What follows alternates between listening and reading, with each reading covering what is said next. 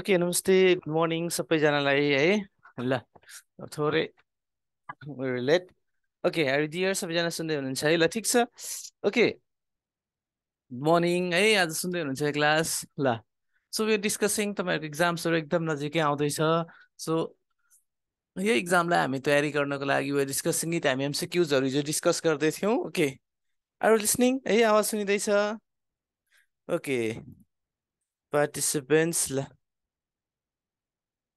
Okay ठिक छ है त गुड ल यस भन्नुहुन्छ ओके ल ठिक छ अब त्यस पछाडि चाहिँ विल डिस्कस इट है हिजोकै कुराहरू आज हामी छलफल गर्दै कन्टिन्यू गर्ने हाम्रो योजना थियो सो यो योजना अनुसार हामी अब काम गर्दै जाउँ सो हिजो हामीले अलिअलि कुराहरू के छलफल गर्दै थियौँ भने सिम्पल यो हिस्टोप्याथोलोजी र प्याथोलोजीको एमसिक्युजहरू छलफल गर्दै थियौँ सो आज यही कन्टिन्यू गर्ने क्रममा चाहिँ विल बी डिस्कसिङ अब यसकै एमसिक्युजहरू छलफल गर्छौँ ओके कसरी छलफल गर्ने भने ओके लेट्स डिल विथ अब हामी सिम्पल क्वेसन्सहरूलाई यसो डिल गर्दै जाउँ त इक्जाममा ठ्याक्कै आउने खालको क्वेसन्सहरू ओके ल ल ओके दा यसरी क्वेसन चाहिँ हुँदा आयो counter stain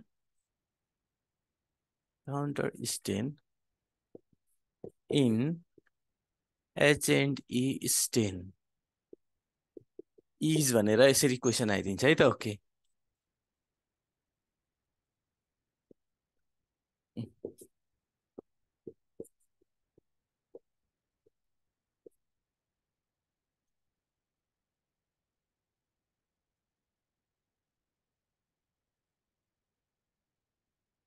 ABCD Elysian blue this is very important question है counter stain in H and D stain भनेर आयो भने ओके लेट्स डिल विथ है यही चिजलाई डिस्कस गर्दै जाउँ त counter stain in H and D stain भनेर आयो भने ल okay get it it's very important है एकदमै इम्पोर्टेन्ट क्वेसन हो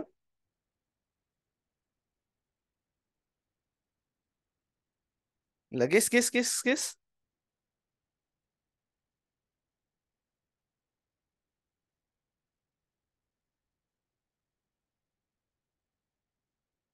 ओके ए भन्नुहुन्छ है यो चिज ख्याल गर्ने ल जहिले पनि ओके काउन्टर स्टेन भन्ने बित्तिकै के हो भने ओके फर्स्टमा हाल्ने stain is not counter stain है अनि जब लास्टमा हाल्छौँ नि सो हामीले ख्याल गर्नुपर्ने कन्सेप्ट के हो भने दिस इज सेल यो सेलको हो यहाँ न्युक्लियस हुन्छ सो हामीले फर्स्टमा न्युक्लियर स्टेन हालिरहेको हुन्छौँ एचएनडीमा सो न्युक्लियर स्टेनको नाम हेमाटोक्सिलिन हो हेमाटोक्सिलिन हो अनि यो सेल साइटोप्लाजमलाई हाल्ने चाहिँ ओके दिस इज साइटोप्लाजम यो साइटोप्लाजमलाई हाल्ने चाहिँ के हो इयोसिन हो यसलाई चाहिँ भन्छ कि चाहिँ this is counter stain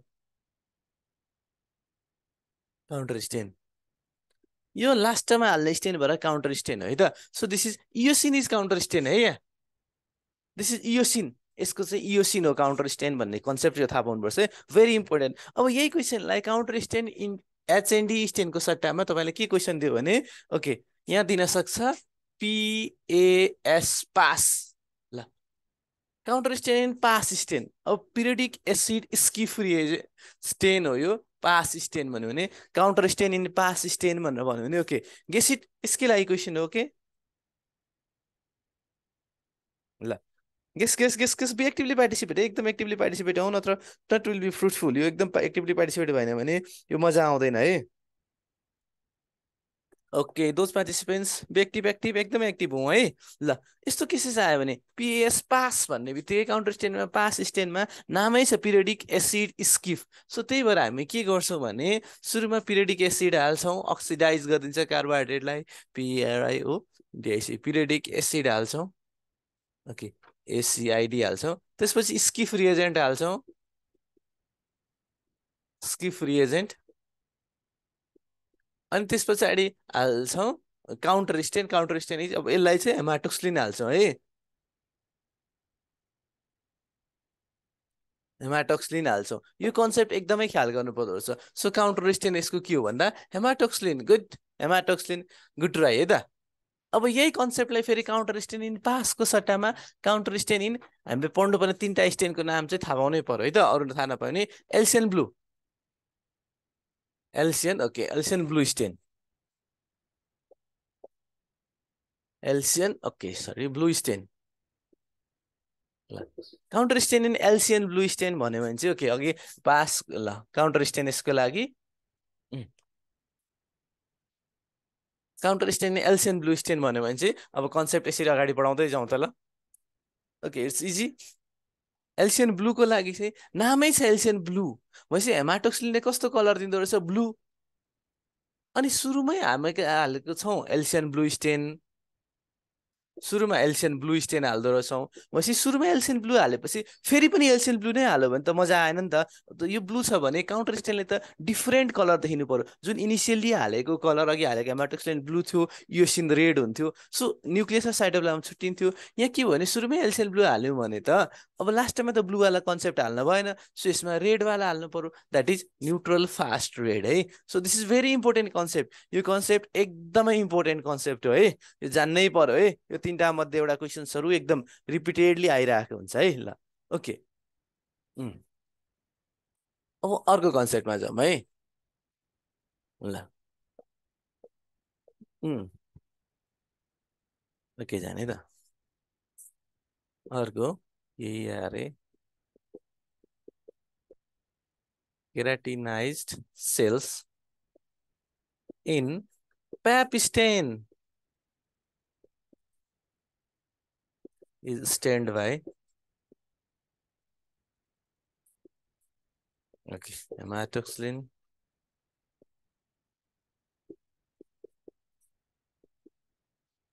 okay OG6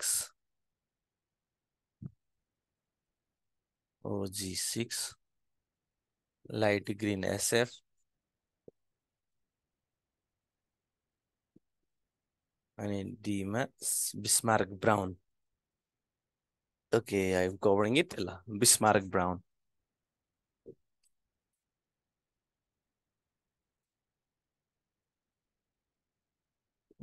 यस्तो कन्सेप्ट आइदियो केराटिनाइज सेल्स ओके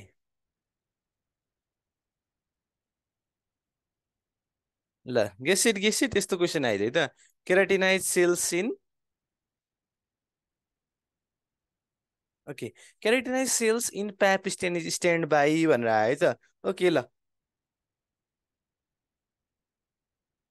एकदमै धेरै मान्छेहरूले कमेन्ट एकदम गर्नु सेबी एक्टिभ एकदमै एक्टिभ हुनु है नत्र त इट्स नट भेरी त्यस्तो फ्रुटफुल हुँदैन है यो एकदम एक्टिभ भएर गर्ने हो सो केराटिनाइज सेल छ भने सो प्याप स्टेन इज पोली यो चाहिँ के हो भने यसले चाहिँ सो प्याप स्टेनमा ख्याल गर्नुपर्ने 3 स्टेन है यसले पोलिक्रोमेटिक डाई हो यो पोलिक्रोमेटिक भन्नुको अर्थ के हो भने सिम्पल है यो कन्सेप्ट थाहा पाउनुपर्छ है पोलिक्रोमेटिक डाई सो पोलिक्रोमेटिक डाई भन्यो भने के हो भने यहाँ सोलुसन 3टा सोलुसन हुन्छ 3 सोलुसन्स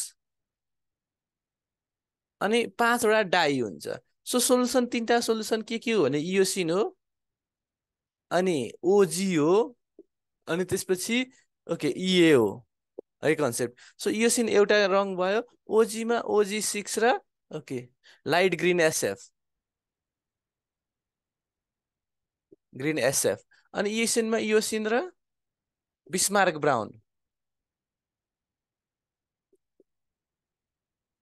सो 3टा सोलुसन भयो solution 1 2 3 5वटा die 1 2टा die 3टा die 4वटा die र 5वटा die so this is पोलिक्रोमेटिक chromatic चाहिँ के हो पोलिक्रोमेटिक हो अब हामीलाई यहाँ क्वेसनमा के युआर गेसिङ इट कसैले बी भन्दै जानुहुन्छ के कसैले ए भन्नुहुन्छ ओके एसकेजी सो इजी क्या सो केराटिनाइज भन्ने बित्तिकै याद गर्नुपर्छ है केराटिनाइज सेल्स भनेको कस्तो सेल्सलाई केराटिनाइज भन्छौँ त जुन वास आउट भएर अथवा डेड भएर जान्छ जो हाम्रो स्किनमा हेयरमा र नेलमा हुने सेल्सहरूलाई हामी के भन्छौँ भने केराटिनाइज सेल्सहरू दिस आर वास आउट यो वास आउट हुने सेल्सहरू है केराटिनाइज सेल्स भनेको अब ख्याल गर्ने कुरा के हो भने यो वास आउट हुन त हुन्छ तर हामीले याद गर्ने कसरी सिम्पल सो हामीले यो चाहिँ स्किनको सेल्सहरू हामीले यस्तरी जाडो महिनामा यस्तो यस्तो यो डु यस्तो गऱ्यो भने दिस थ्रो वास आउट है यो वास आउट हुन्छ भने ओ भनेको ओरेन्ज हो ओरेन्जको बोक्रा सम्झ्यो नि ओजी भनेको ओरेन्जी हो सो ओरेन्जको हामी बोक्रा तास्ता यस्तरी यस्तरी यो तास्तै तास्तै जानु पर्यो बोक्रा निकालिन्छ सो बोक्रा निकाल्ने हो नि त ओरेन्जको,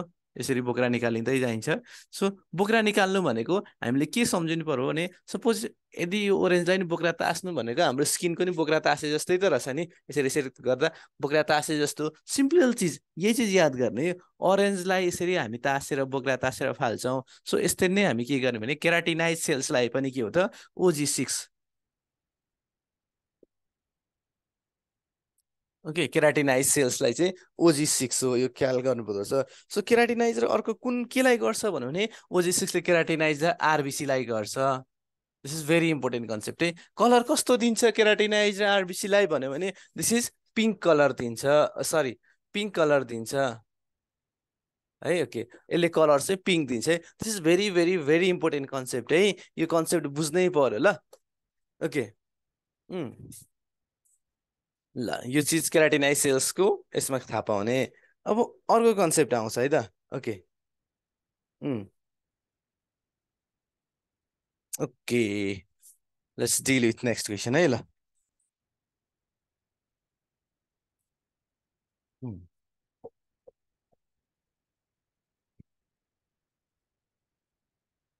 लेट्स वेट। ओके है त। Stain used to demonstrate, used to demonstrate, demonstrates Rickettsia, H. pylori, Toxoplasma, TOXOPLASMA, Toxoplasma gondii, गन्जिल is भनेर यसरी आयो।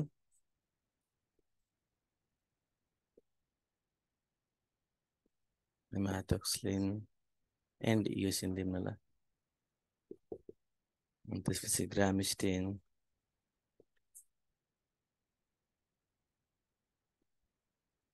and then C number is okay.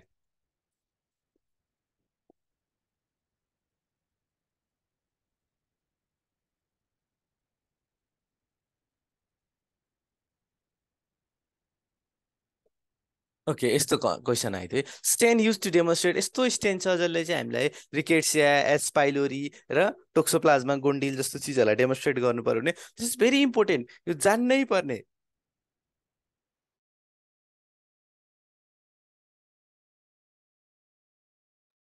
यो जान्नै पर्यो है त। ओके, गेसिट गेसिट भन्यो भने ओके ल, कसैले गेस गर्दै जानुहोस् त। दिस इज एकदमै इम्पोर्टेन्ट है, यो कुरा चाहिँ जान्नै पर्यो। सो यो जान्नको लागि इजी, कसरी याद गर्नुपर्छ भने यो rickettsia, H pylori, H pylori bacteria हो है त। सो ब्याक्टेरिया भए पनि यसलाई हामी ग्राम स्टेनले नगर्ने। सो यस्तो कन्सेप्टमा हामीले के गर्नुपर्छ, जिम्सा स्टेन है। रिकेट्सिया, एच पाइलोरी र टोक्सोप्लाज्मा गोन्डिल छ भने यसलाई चाहिँ के गर्ने, जिम्सा स्टेन गर्ने। अब यहाँ कन्सेप्ट ख्याल गर्दै जाउँ है। ओके, जिम्सा स्टेन है, गुड। यो चिज याद गरौँ है, यसो अलिअलि याद गर्ने। अब यहाँ मेटाइदिउँ है त। ल, स्टेन युज टु डेमोन्स्ट्रेट, अब यहाँ आउँछ त न्युट्रल म्युसिन।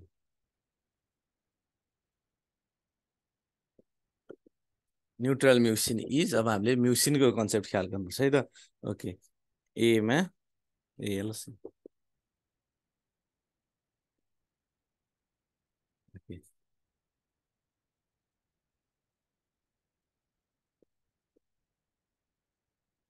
ओके, एबी अनि सीमा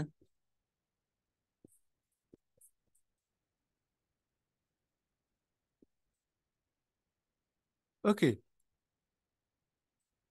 यस्तो क्वेसन आइदियो ल। ठिक छ है त, यहाँ हेर्दै जाऊँ ल। Okay, stain use to demonstrate neutral म्युसिन। Neutral म्युसिनलाई demonstrate गर्न कस्तो स्टेन युज गर्ने भन्ने कन्सेप्ट, एलसिआइए एन्ड एलसिएन ब्लू। ओके, कुन स्टेन युज गर्ने भन्ने this is the important concept. एउटा कन्सेप्ट यो बुझ्नै पर्यो है, कुन स्टेन चाहियो त यो डेमोन्स्ट्रेट गर्न भन्ने कन्सेप्टको लागि ख्याल गर्दै जानु पर्यो। Stain use to demonstrate neutral म्युसिन is भन्यो भने ओके,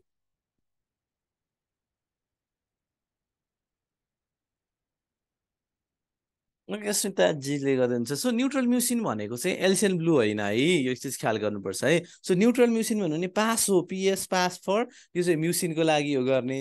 सो कस्तो म्युसिन त? Neutral म्युसिन। Neutral म्युसिनलाई, this is very important, यो एकदम इम्पोर्टेन्ट कन्सेप्ट हो। अब यही कन्सेप्टलाई कसरी आउन सक्छ इक्जाममा भने, न्युट्रल हटाइदिएर तपाईँलाई के सोधिदिन्छ, stain use to demonstrate acidic म्युसिन। Okay, acidic म्युसिन आइदियो भने वेट इट ल, ठ्याक्क क्वेसन यसरी आइदिन्छ ल। एसिडिक म्युसिन भनेर क्वेसन आइदियो भने, यही क्वेसन त नि मैले मोडिफाई मात्रै गरिदिएँ।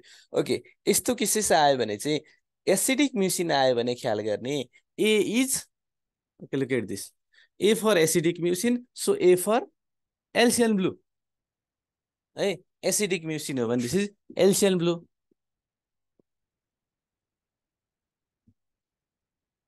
एल्सियन ब्लूले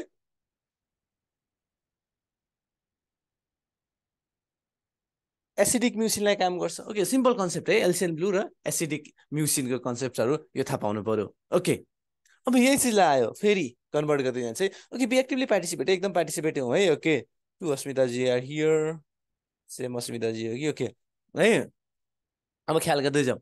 अब त्यस पछाडि यो एसिडिक म्युसिनलाई हटाइदिएर हामी के राखौँ भने, stain use to demonstrate calcium, calcium in tissue. टिस्युमा calcium demonstrate गर्नु पर्यो भने कुन हो त स्टेन भन्यो भने, इट्स इजी टु रिमेम्बर है। सो क्याल्सियमलाई हामीले ख्याल गर्दै जाने 1 देखि 20 सम्मको अटोमिक नम्बरमा। सो क्याल्सियमको अटोमिक नम्बर कति हो भनेर कसैले भन्यो भने, क्याल्सियमको अटोमिक नम्बर 20 हो। सपोज यो 20 हो भने हामीले 1 देखि 20 सम्मको त लास्टवाला रहेछ नि त। सो लास्टमा के हुन्छ, हाम्रो ए देखि जेड सम्मको लास्ट लेटर के हो, जेड हो। सो जेड आउने stain is for calcium. So क्याल्सियमको लागि के रहेछ, अल्जेरियन रेड है, दिस इज फर क्याल्सियम। यसरी ख्याल गर्ने, क्याल्सियमको लागि स्टेन रहेछ अल्जेरियन रेड है। सिम्पल, यो कन्सेप्ट आयो भने हामी हटाउन सक्छौँ क्या, अप्सन्समा भएको चिजहरू चाहिँ you can cross it out है, क्याल्सियम हटाउन सक्छौँ। अब यो आयो अर्को, अब क्याल्सियम पछाडि आइरन आइदियो, यसरी सोध्यो, एकदमै इम्पोर्टेन्ट कन्सेप्ट ल, iron. Okay, iron in tissue, iron in tissue भयो भने आइरन हुने केमा हो त, कसरी कुनले गर्छ भने सिजी, ल guess it. Okay, where are the guesses है भगवान जी, ल नो गेसेस, गीता कुमारी जी, प्रतीक दास, शंकर जी, सोनम, सुजता, सुजु।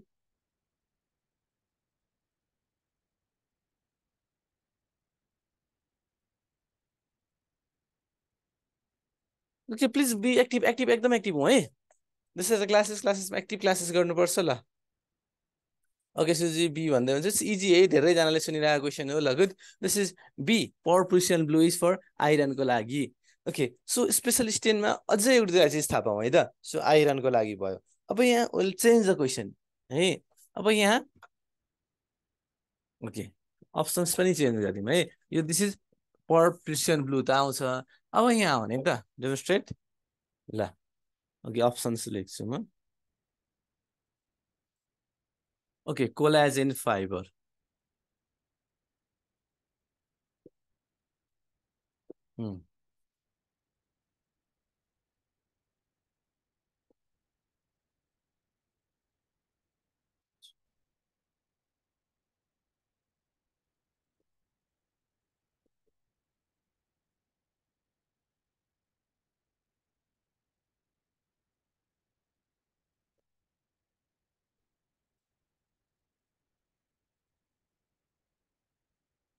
ओके ल, यस्तो क्वेसन आयो, stain use to demonstrate collagen fibre, collagen फाइबरलाई demonstrate गर्ने टिस्युको नाम कुन हो भनेर सोध्यो ल।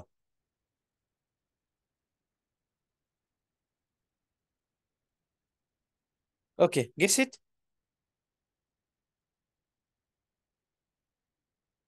ओके ल, कसैले सी भनेर गेस गर्दै हुनुहुन्छ, ए भन्नुहुन्छ है।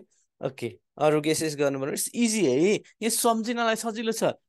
COLLA GEN कोलाजिन छ नि, यो अरू स्टेनमा जी छ त छैन, जुनमा भ्यान जिन्सनमा जी छ, सो यसले नि कोलाजेन भनेको जी भन्दो रहेछ भन्ने कन्सेप्ट थाहा पाउनुपर्छ है।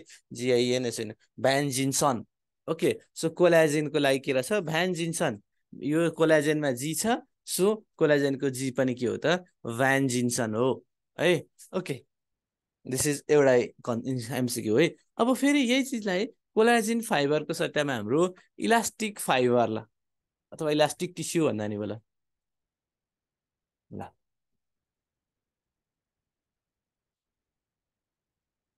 ओके इलास्टिक फाइबर भन्यो अथवा इलास्टिक टिस्यु भन्यो भने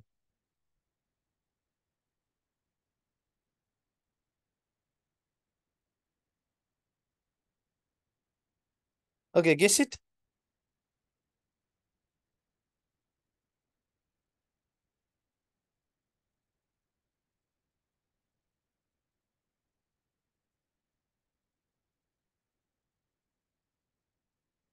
ल ओके कसैले बी गेस गर्दै हुनुहुन्छ डी गेस गर्नुहुन्छ okay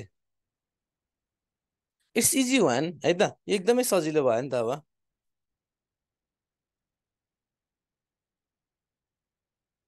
okay why this is not weight message be कसैले के गर्दै हुनुहुन्छ सो इलास्टिक भन्ने बित्तिकै चाहिँ थाहा पाउनुपर्छ यो इलास्टिकको कन्सेप्ट इज ल है धेरै मान्छेलाई कन्फ्युजन हुन सक्छ कि इलास्टिक फाइबरमा चाहिँ है सो यहाँ ख्याल गर्दा जेन्सन भयो भने सो इलास्टिक इज तन्किने चिज हो नि यसो हामीले याद गर्दा सो तन्किने सब्सटेन्सहरू हामी केमा युज गर्छौँ त ओके सिम्पल यस्तरी दिस इज गुलेलीवाला चिज याद गर्ने क्या सो भीबाट उठेको स्टेनको नाम हो तर त्यसमा जी छैन किनकि यो कोलाजिनलाई होइन सो इट इज तन्किने चिज है सो तन्किने इज भेरप्स भीबाट उठिरहेको छ भेरप्स भनेर याद गर्नुपर्छ है त सो दिस इज भेरप्स है भेरप्स है ओके भेरप्स ल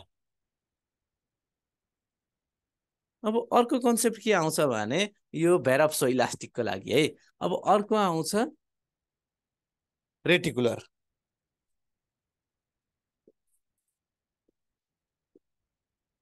ओके रेटिकुलर फाइबर भयो भने अघि भेरप्स थियो अब यो चाहिँ इलास्टिकको लागि अब रेटिकुलरको लागि ओके सी भन्नुहुन्छ यस गोल्डन एन्ड स्विट अथवा गोमोरिज पनि भन्छ यसलाई ल गोमोरिज मेथड द गोमोरिज स्टेन जे भन्नुहोस् है गोमोरिज मेथड पनि भन्न सक्छ सो दुईटा नाम हो एउटा गोल्डन एन्ड स्विट्स र गोमोरी गोल्डन एन्ड स्विट्स अनि गोमोरिज भन्ने टाइपको मेथड हुँदो रहेछ भन्ने चिज ख्याल गर्दै जानुपर्छ है यो चाहिँ गोमोरिज मेथड्स हो ओके ल गुड गुड ट्राई है त एकदमै राम्रो ट्राई गर्दै हुनुहुन्छ ठिक छ गुड बी एक्टिभली पार्टिसिपेट एकदम पार्टिसिपेट हुँदै जाऊ it will be more fruitful and interesting है ल यो भयो गोल्डन एन्ड स्विट्सको अब स्टेन युज टु डेमोन्स्ट्रेट ल अब यस पछाडि अर्को कन्सेप्ट चाहिँ के ख्याल गर्नु पर्यो भने स्टेन युज टु डेमोन्स्ट्रेट अब अर्को कन्सेप्ट जाउँ है त ओके ओके यहाँ कन्सेप्टमा यो छ अब stain use to demonstrate haemoglobin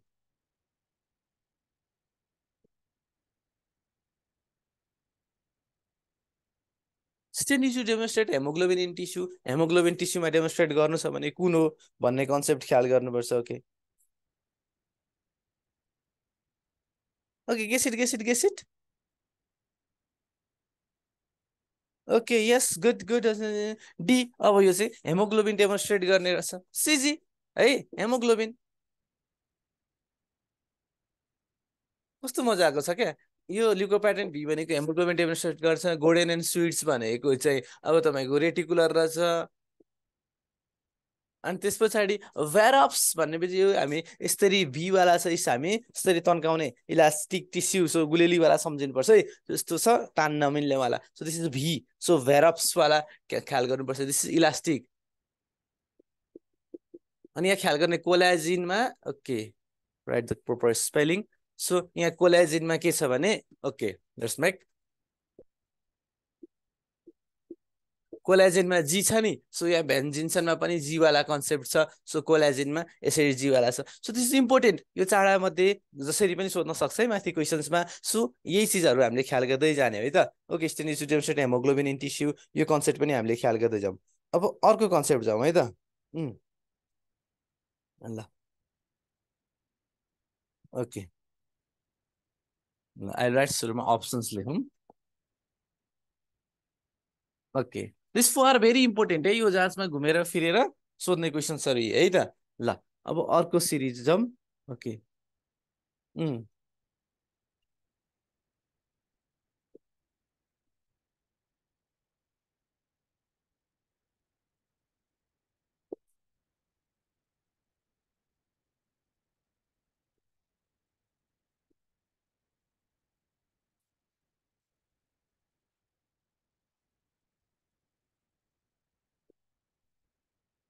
okay, full Jane reaction and then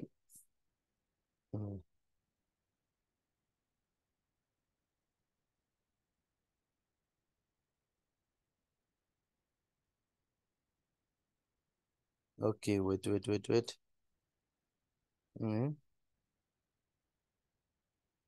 कङ्गो red, okay.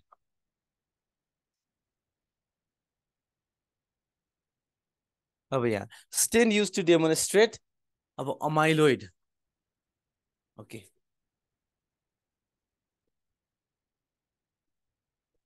यसरी कन्सेप्ट आयो, stain use to demonstrate amyloid in tissue. टिस्युमा amyloid demonstrate गर्नु छ भने के युज गरिन्छ भन्ने कन्सेप्ट हो। ओके, सो इट्स इजी है त। सो अमाइलोइड छ, लास्टमा डी छ, यसमा पनि डी नै छ। सो अमाइलोइड इज, यो चिज ख्याल गर्नुपर्छ, अमाइलोइड कङ्गो रेड है, कङ्गो रेड भनेको अमाइलोइडलाई रहेछ। यस, गुड गुड ट्राई। ओके सुजाजी, ल ठिक छ, गुड ट्राई है त, एकदम मजाले ठिक छ। एकदम गजबको चिज भयो। ल अब यहाँ आयो स्टेन युज टु डेमोन्स्ट्रेट, अब मैले लेख्छु कप्पर। कप्परलाई डेमोन्स्ट्रेट गर्न कुन टिस्यु युज, कुन स्टेन युज गरिन्छ भन्ने कन्सेप्ट हो। ल okay, get it get it. ल ओके, बी एक्टिभली पार्टिसिपेट्स एकदमै। ओके, जसले सी भन्दै हुनुहुन्छ, डी भन्नुहुन्छ, समबडी आर सेइङ ए भन्दै जानुहुन्छ कसैले।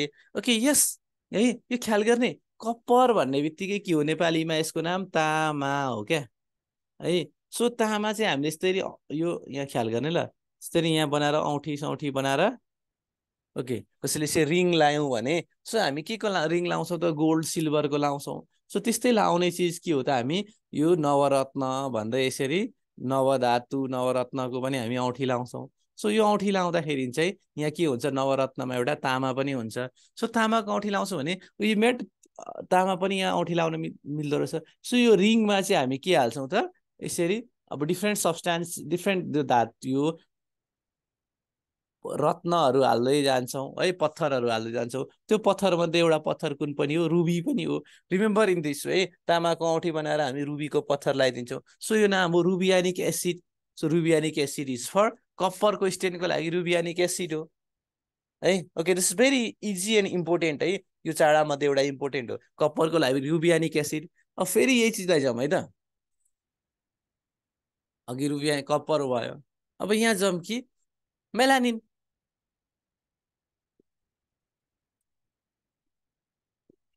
Okay, melanin in tissue. So मेलानिनको लागि चाहिँ कस्तो चिज हो त, सो मेलानिनले के दिन्छ स्किनलाई, डार्क पिगमेन्ट दिन्छ।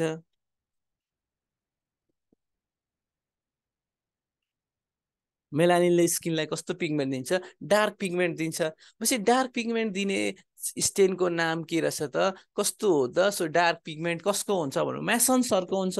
So masons those who work in outside, सनमा काम गर्यो भने यो कस्तो कलरको हुन्छ, डार्क कलरको हुन्छ। सो यसलाई भन्नुपर्दा चाहिँ हामीले मेसन्स फन्टाना, यो कन्सेप्ट याद गरौँ। मेसन्स फन्टाना इज फर, यो चाहिँ मेलानिनको लागि रहेछ। सो मेलानिन इज, यसरी याद गरे हुन्छ। अर्को तरिका के छ भने, मेलानिन यमबाटै उठेको छ, मेसन्स फन्टाना पनि यमबाटै उठेको छ। यसरी याद गर्दा पनि इट्स ओके है त, यो तरिकाले नि याद गर्न पाइयो है, यो तरिकाले नि याद गर्दा मिल्छ है त। सो मेसन्स फन्टाना चाहिँ के हो त, मेलानिन पिगमेन्टको लागि, मेलानिन डेमोन्स्ट्रेट गर्नको लागि हो। ओके, इजी ल, मेसन्स फन्टानाको कन्सेप्ट यो भयो। ल मेसन्स फन्टानाको कन्सेप्ट है।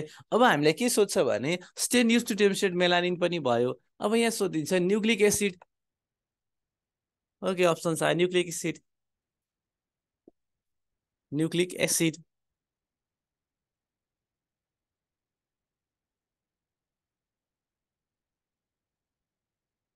ल nucleic acid in tissue, stain use to demonstrate nucleic acid in tissue. टिस्युमा nucleic acid हेर्नु पर्यो भने। ओके,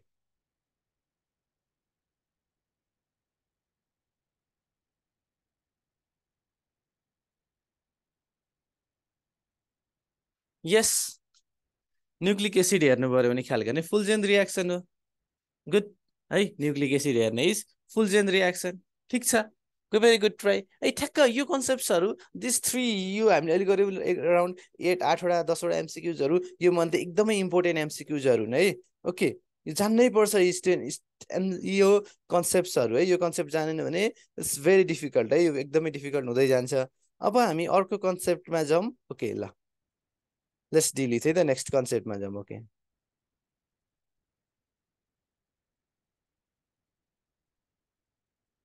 ल ओके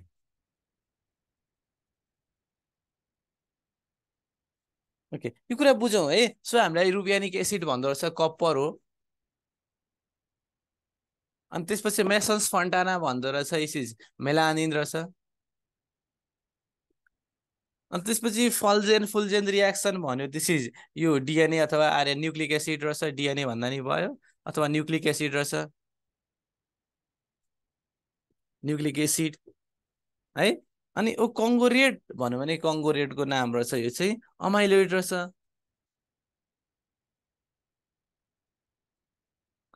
यी चारवटा अप्सन्स त रहेछ नि है हेर्ने यही हो है अब हामीले अलिकति के छ भने ओके ल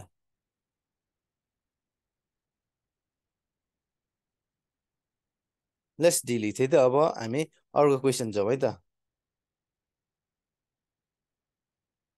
ओके अर्को क्वेसनमा के छ भने ओके अब अर्को एकदमै सजिलो क्वेसन छ हामी डिल गरौँ है ओके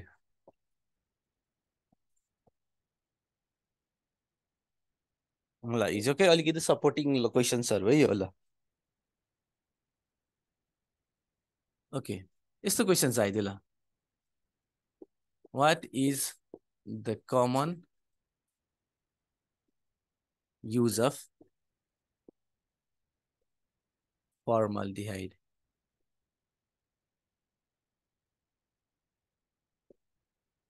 ओके फर्मल्डिहाइडको कमन युज के हो भनेर सोधिदिन्छ है त ओके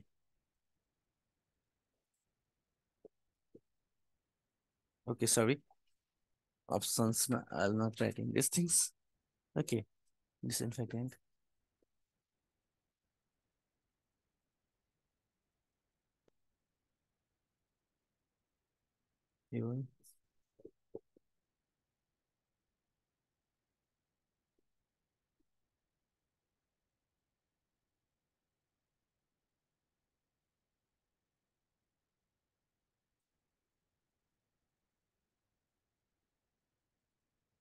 यस्तो आयो what is the common use of फर्मल्डिहाइड भने डिसइन्फेक्टेन्ट फ्युल फुड एडेटिभ र पेस्टिसाइड्स आयो भने ओके एकदम ख्याल गर्नुपर्ने कुरा ओके यस डिसइन्फेक्टेन्ट जसले भन्नुहुन्छ गुड दिस एकदमै सजिलो क्वेसन है यो चाहिँ डिसइन्फेक्टेन्टै हो ल good good good try okay ल भेरी गुड है त गुड गुड गुड यो चाहिँ एकदमै इम्पोर्टेन्ट कन्सेप्ट चाहिँ अबको है त योसम्म त एभ्रिबडी नोज अब हामीलाई के आइदियो भने लेट्स डिल विथ है त अब यो डिसइन्फेक्टेन्ट भयो what is the common use of formula चाहिँ what is the chemical formula of okay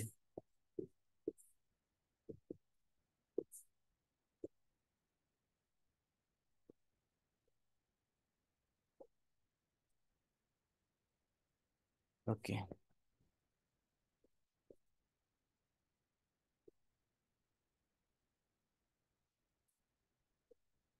okay what is the chemical formula of फर्मल्डिहाइड this is very important है यो अबको क्वेसन्सहरूमा आउन सक्ने खालको क्वेसन्सहरू यो है त ओके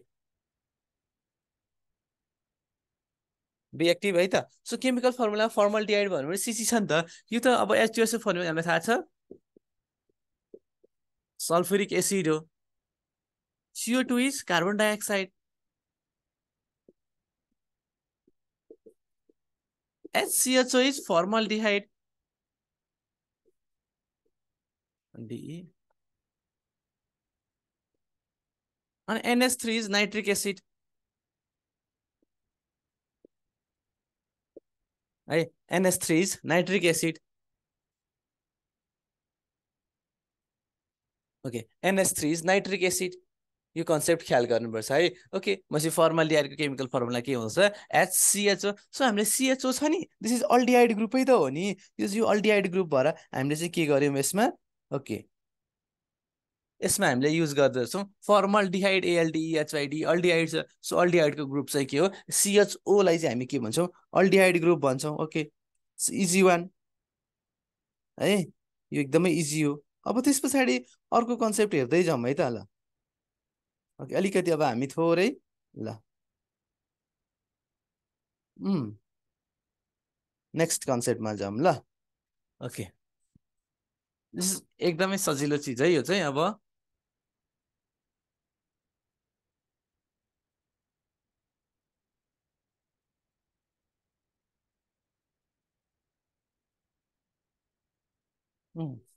अलिकति अरू अप्सन्सहरू जाउँ है ल।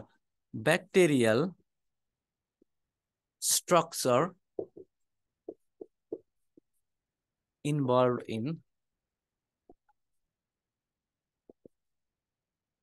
रेस्पिरेसन।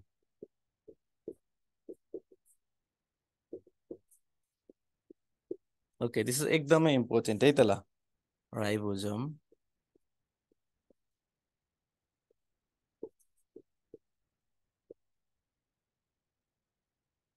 ओके पिलाई,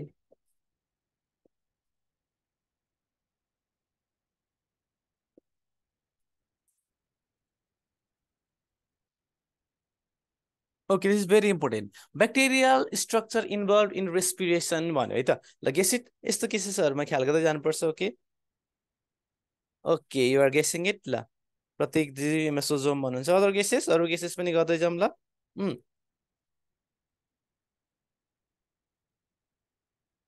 ओके कसैले, ओके यहाँ ख्याल गर्दै जाउँ ल। राइबोजोमले के गर्छ भन्यो भने प्रोटिन सिन्थेसिस गर्छ है, प्रोटिन सिन्थेसिस।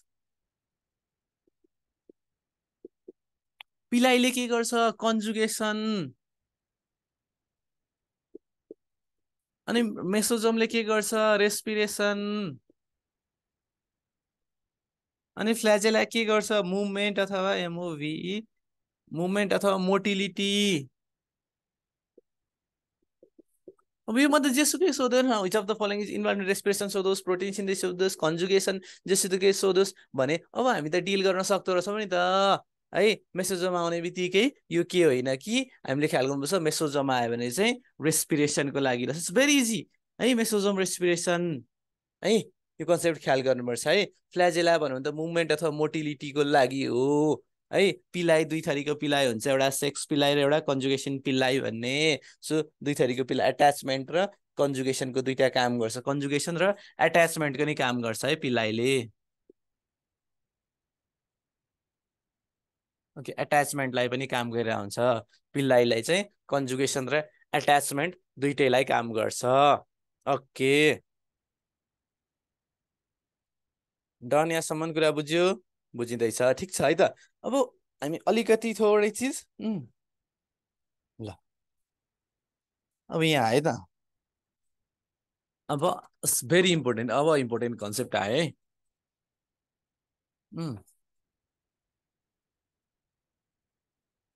ल okay the law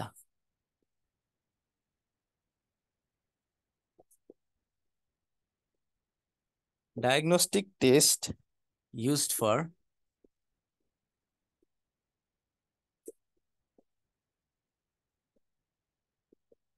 diphtheria is भने यसरी आउँछ। ओके, सिक टेस्ट, B को डिक टेस्ट अनि ओके, अनि C मा जाम ओके वेल फिलिक्स,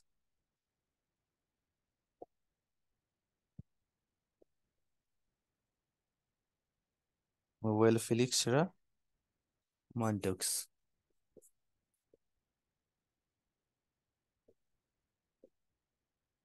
ल दिज आर सिम्पल कुरा। Diagnosis test use for diphtheria is भन्यो। ओके एकदम इजी है त, जो क्वेसन एकदम फ्रिक्वेन्टली आउने क्वेसन है, घुमेर फिरेर डिप्थेरिया आउँछ। ओके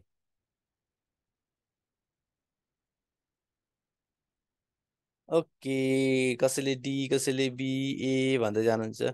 ओके, डिप्थेरिया आयो भने हामीले ख्याल गर्नुपर्छ यसको नाम हो। Okay.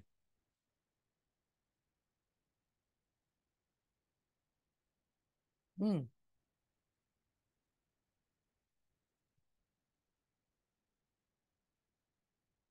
Okay, diphtheria means easy to remember है। सो डिप्थेरियामा डी र यस हो, डी पछाडि यस याद गर्ने। So diphtheria is sick test है। सिक टेस्ट भने this is for diphtheria. Okay, those were दियर है, जो जो हुँदै हुनुहुन्छ ठिक छ, गुड। ल, okay, this diphtheria is sick test है। सिक टेस्ट भनेकै के हो? डिप्थेरियाबाट गर्ने चिजलाई सिक टेस्ट भनिन्छ। ओके, ल, गुड ट्राई है त। अब अर्को कन्सेप्टमा जाउँ है त। Test use for Scarlett fever. Okay, Scarlett fever. Okay, Scarlett fever आयो, एससिआरएलटी, test use for Scarlett fever आयो भने okay, guess it. This is very important है, यो तीनटा क्वेसन एकदमै इम्पोर्टेन्ट छ है। ओके, गेस प्रतीक दासजी गेस गर्दै हुनुहुन्छ, Hiraji okay, what are the guesses ल। सो स्कारलेट यहाँ सम्झिने है त, स्कारलेटमा। सो स्कारलेट फिभरको नाम चाहिँ यसबाट अघि सिकलाई हामी भन्थ्यौँ डिप्थेरियाको लागि, अनि डिकमा हामी भन्छौँ कि यो चाहिँ के को लागि त, स्कारलेट। स्कारलेट कसरी सम्झिने भने मान्छेलाई एकदम सम्झिन कसैलाई अप्ठ्यारो लाग्छ है। डिआइसीकै डिक भनेको के हो भन्यो भने खन्नु, अथवा डिआइजी डिक चाहिँ खन्नु है। सो डिआइजी डिकको सट्टामा हामी डिआइसीकै लेखिदियो भने डिक इज खन्नु, यसरी सम्झिँदा नि भयो। अनि यो खन्दाखेरि के बस्छ त, एससिआर स्कार, दाग बस्छ, चोट बस्छ, जतै खनियो। अथवा हामीलाई यहाँ पाल बनायो भने स्कार बस्छ। स्कारलेट फिभरमा चाहिँ डिक टेस्ट है, झुकिन्छ। सिक र डिक उस्तै उस्तै लाग्छ यार, वाट इज दिस भनेर नझुकिने है। मान्छे एकदमै झुकिरहेको हुन्छ सिक र डिकमा है, यो नझुकिने। अब डायग्नोस्टिक युज फर, अब यहाँ आउँछ है यसलाई, स्कारलेट फिभर पछाडि यही कन्सेप्टमा typhus fever. Okay, stain use for typhus fever. यो टाइफस फिभर भयो भने चाहिँ के युज गर्ने भन्ने कन्सेप्ट है। ओके, यो टाइफस फिभरलाई ख्याल गर्नुपर्छ।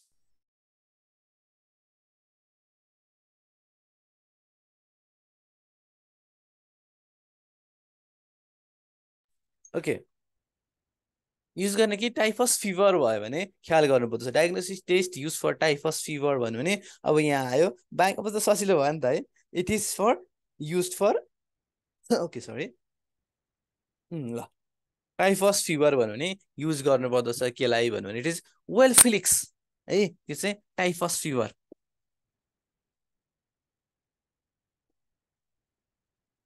टाइफस फिभरको लागि चाहिँ वेल फिलिक्स रियाक्सन रहेछ है, वेल फिलिक्स टेस्ट रहेछ भन्ने पनि यसो थाहा पाउनुपर्छ। अहिले हामी आउँछौँ है टाइफसको कुरामा फेरि। अब डायग्नोस टेस्ट युज फर, अब टाइफस पछाडि यो typhus fever मेटाउने। Okay, tuberculosis is यहाँ आयो। ल, diagnosis test use for tuberculosis is भनेर यसरी क्वेसन आइदियो भने it's very very very easy.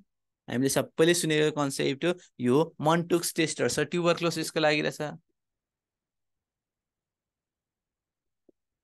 For each options, प्रत्येक अप्सन्सको लागि एमसिक्यू बन्छ है भन्ने कुरा हो। अब बनेन भने चाहिँ आफैले बनाउन खोजौँ है भन्ने कुरा पनि हो। ल, यो एमसिक्युजहरू चाहिँ लेट्स डिल द एमसिक्युज भन्ने चिजहरू हामी, सो अफ क्वेसन आउने बित्तिकै प्रत्येक अप्सन्सको लागि पनि त्यही आधारमा एमसिक्युज बन्दो रहेछ। सो दिज आर इम्पोर्टेन्ट एमसिक्युज है, यो इम्पोर्टेन्ट मध्येको एउटा हो। ओके, ल, अब जाउँ है त।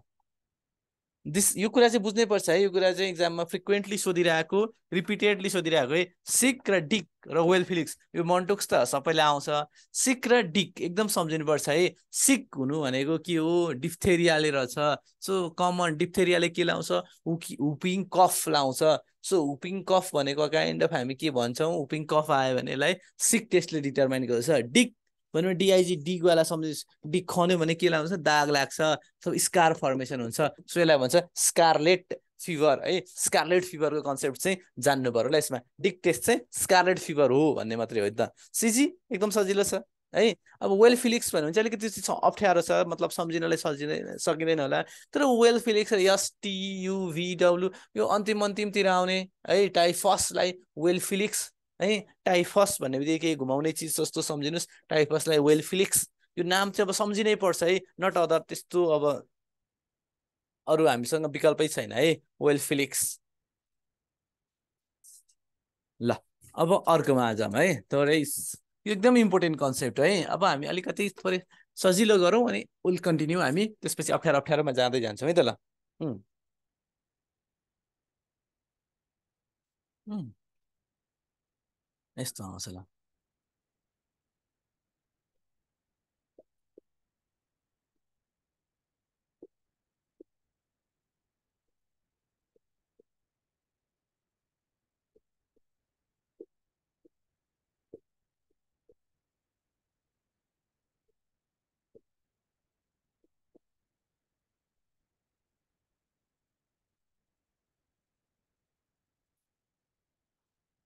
यस्तो क्वेसन आइदियो ल, which antibody can cross placenta, it's very easy.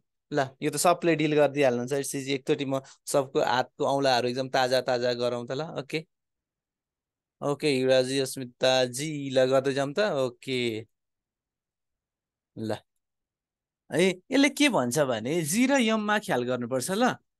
Okay, जीले भन्छ कि गइदिन्छु। सो कहाँसम्म गइदिन्छ त यो गइदिन्छु भन्दा यसले, यो it can cross placenta, प्लासेन्टै cross गरेर गइदिन्छ है। त्यो कसरी क्रस प्लासेन्टा, जान त गइदिन्छ तर कहाँ गइदिन्छ, प्लासेन्टै क्रस गरेर गइदिन्छ। यमले के भन्छ, मै हुँ भन्छ होइन, जसले मै हुँ भन्छ है, आफ्नो मपा स्ट्रङनेस देखाउँछ, यो चिजले भन्छ कि चाहिँ एक्युट रेस्पोन्समा। भन्नुको त फर्स्ट डिफेन्स, पहिलोचोटि आउने बित्तिकै फर्स्टमा जानेको हो त, जो मै हुँ भनेर स्ट्रङ छ ऊ जान खोज्छ नि, सो यसलाई भन्छ एक्युट डिफेन्स है त। सो मै हुँ भन्छ यसले। सो क्रस प्लासेन्टाइड आइजिजियो है। कहीँ एक्युट इन्फेक्सनमा भनेर सोध्यो भने हामीले याद गर्नुपर्दछ आइजिएममा लाउने। ओके, यो सम्बन्ध ठिकै छ। अब अरू क्वेसन के सोध्छ भने, which is an example of antibody,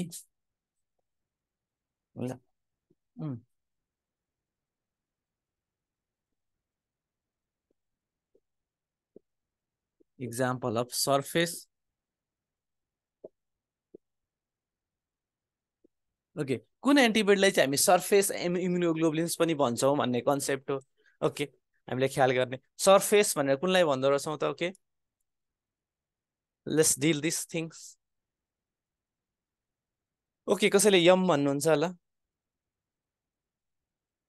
okay, कसैले डी भन्नुहुन्छ। ओके है, गेस गर्दै जाउँ। सर्फेस भन्ने बित्तिकै के कसैले बी भन्दै हुनुहुन्छ, स्मिताजी। ओके, यो चाहिँ के ख्याल गर्ने भने सर्फेस भनेको चाहिँ कस्तो, जुनले बडी सर्फेस अथवा सेक्रेसन्सहरूमा आउने एन्टिबडी कुन हो भन्ने कन्सेप्ट आउँछ है। सो सेक्रेसन्सहरू हाम्रो सेलाइभाको सेक्रेसन्सहरूमा, इन्टेस्टाइनल म्युकोसाको सेक्रेसन्सहरूमा, यस्तो सेक्रेसन्समा हुने इम्युनोग्लोबुलिन्स कुन इम्युनोग्लोबुलिन्स हो भन्यो भने यही नाम हो। बोसो बडी सेक्रेसन्समा हुने भन्यो भने द्याट इज आइजिए है। सो आइजिएलाई हामी के पनि भन्छौँ, सर्फेस इम्युनोग्लोबुलिन्स पनि भनिरहेको हुन्छौँ। ओके, गुड ट्राई राजी, थ्याङ्क यू है, भेरी गुड ट्राई। ल अब यो कन्सेप्ट आएपछि सर्फेसको कुरा भयो। अब यही कन्सेप्टलाई के आउँछ भने okay, which antibody is इनएक्टिभेटेड at high temperature.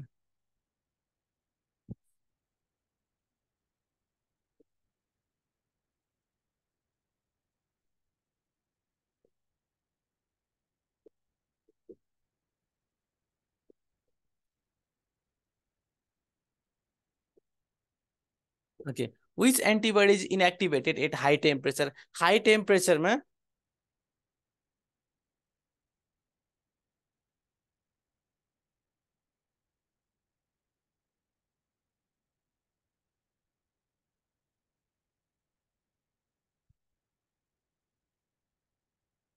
Okay, high टेम्परेचरमा इनएक्टिभेट हुने कुन हो भनेर सोध्यो भने ख्याल गर्नुपर्छ है। ओके,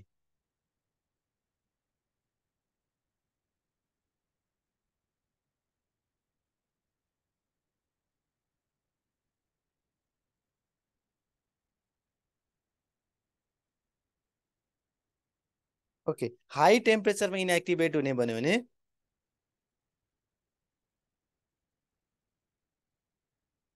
ओके, कसैले ए भन्दै जानुहुन्छ।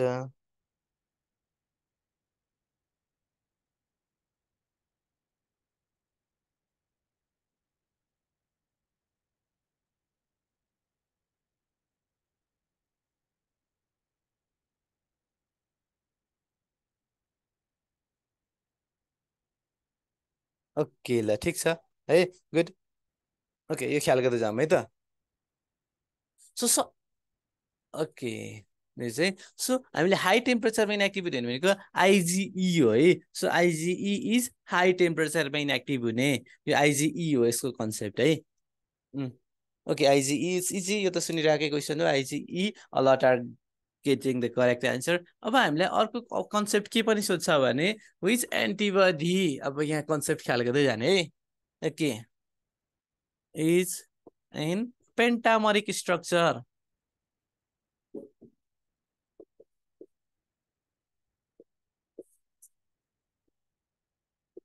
Which antibody is in पेन्टामरिक structure. पेन्टामरिक स्ट्रक्चरमा हुने कुन हो भन्यो भने ख्याल गर्नुपर्छ। ओके, यो यम फर मल्टिपल है।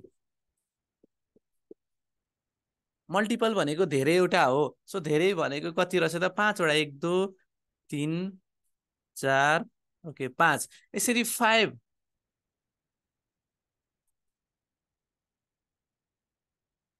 ओके, पाँचवटा एन्टिबडिजहरू एक ठाउँमा बस्छ भने यसलाई भन्छौँ हामी मल्टिपल आइजिएम अथवा पेन्टामरिक, पाँचवटा। सो आइजिएम इज हामीले ख्याल गर्नुपर्छ पेन्टामरिक structure. This is very important है, यो एकदमै इम्पोर्टेन्ट कन्सेप्ट हो है। ओके ल, पेन्टामरिकमा आइजिएम। अब यही क्वेसनलाई सोधिदियो, which of the following is पेन्टामरिकको सट्टामा ओके पेन्टामरिक छ। अब यसलाई सोधिदियो हामीलाई यही question, dimeric structure. Okay, dimeric structure, which antibody is in dimeric structure भनेर सोध्यो भने ओके ख्याल गर्नुपर्छ यस्तो कन्सेप्टमा चाहिँ। Okay, guess it.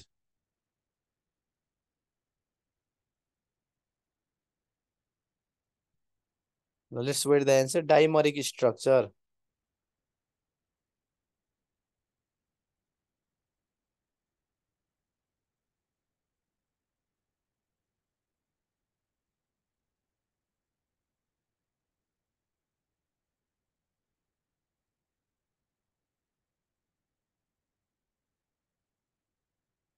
ओके ल, डाइमरिकमा ख्याल गर्नुपर्छ दुईटा हुने डाइमरिक। सो दुईटा एन्टिबडी स्ट्रक्चर एट्याच हुन्छ भने त्यस्तो चिजलाई हामी भन्छौँ हामी डाइमरिक है। सो डाइमरिक भन्ने बित्तिकै के हो भने ओके आइजिए हो है त, ए इज डाइमरिक। सो दुईटा आइजिए चाहिँ दुईटा यसरी डाइमरिक स्ट्रक्चरमा एट्याच हुन्छ भनेर ख्याल गर्ने डाइमरिक है। सो दिस इज डाइमरिक है त, यो दुईटा एन्टिबडी एट्याच भएर बस्छ त्यसलाई भन्छ डाइमरिक। आइजिए डाइमरिक रहेछ, एम फर मल्टिपल यो चिज सम्झिनुपर्छ है। ओके गुड है, यो चिज एकदम ख्याल गर्ने है। Okay, डाइमरिकमा okay good, good try है त, एकदमै गुड ट्राई छ। ल ठिक छ, अब अर्को कन्सेप्टमा जाउँ है त। Which of the following antibody is uh, responsible for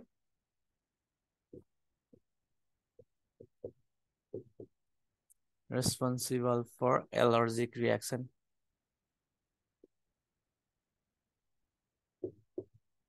Okay. Which of the following antibody is responsible for allergic reaction? Allergic reaction को लागि responsible हुने antibody कुन हो भन्ने क्वेसन आइदियो भने okay guess it, it's very easy one, हामीले एकदमै सुनिराखेको चिज हो। ओके अस्मिताजी भन्नुहुन्छ, हिराजी आइजिई। सो आइजिई भन्यो भने गुड ट्राई है त, यो एलर्जिकको लागि रहेछ। ओके गुड, भेरी गुड है, यो त जान्नै पर्यो। सो एलर्जिकको लागि चाहिँ के ख्याल गर्नुपर्दछ, आइजिई हो भन्ने कन्सेप्ट है त।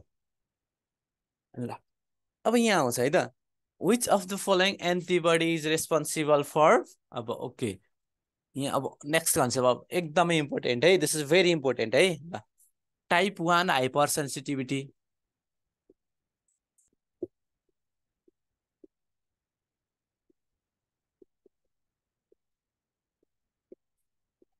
Which of the following antibody is responsible for type 1 hypersensitivity reaction? Very very very important है यो ल टाइप 1 हाइपरसेन्सिटिभ लागि इम्पोर्टेन्ट कुन हो भनेर सोध्यो भने ओके गेस इट अब हामी ख्याल गर्छौँ है ओके कसैले सी भन्दै जानुहुन्छ ओके एकताल यसो गेस सुनौँ त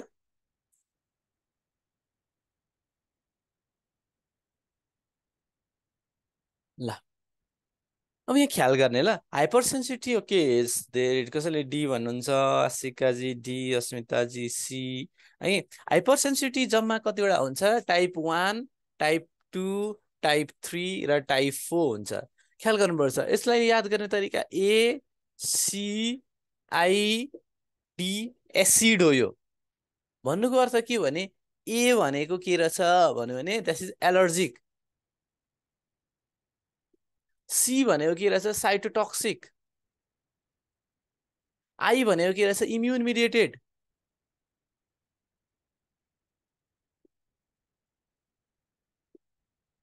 डी भनेको रहेछ डिलेड हो अब यहाँबाट अप्सन छ which of the following type 1 हाइपरसेन्सिटिभ type 1 मा के रहेछ त कस्तो चिज हो एलर्जिक रियाक्सन हो सो एलर्जिक रियाक्सन भनेको चाहिँ कसले गराउँछ त आइजी इले गराउँछ ओके आइजी इले गराउँछ यस है टाइप 1 हाइपरसेन्सिटिभ गराउन कुन चाहिन्छ त के गुड ट्राई असिकाजी है ओके असिकाजीले धेरै राम्रो प्रयास गर्नुभयो है ओके गुड ट्राई एकदमै राम्रो छ ल असिकाजी आइजी इ हो ल ठिक छ है त ओके ल अब अर्को कन्सेप्ट ख्याल गर्दै जाने है त यहाँ यस्तो आइजिई आयो अब यसलाई मेटेर मैले के गरौँ हाइपर सेन्सिटिभ केही कुराहरू लेख्दै जाउँ है त दिस इज भेरी इम्पोर्टेन्ट है हाइपर सेन्सिटिभ क्वेसन्सहरू घुमेर फिरेर आउँछ एकदम हामी झुक्किने बिग्रिने क्वेसन हो है एसिआइडी एसिड सम्झिनुहोस् इट्स भेरी इजी अब अप्सन्समा type 1 okay type 2 type 3 PE type 4 यस्तो आयो है अब यस कन्सेप्टलाई हामी ख्याल गर्दै जानुपर्छ एलर्जिक रियाक्सन भने जस्तै अब responsible for okay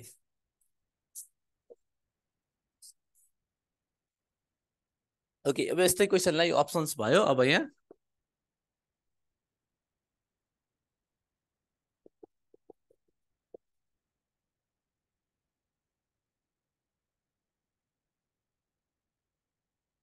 okay hyper sensitivity reaction seen in okay यसरी बनाऊ ल wheel and flare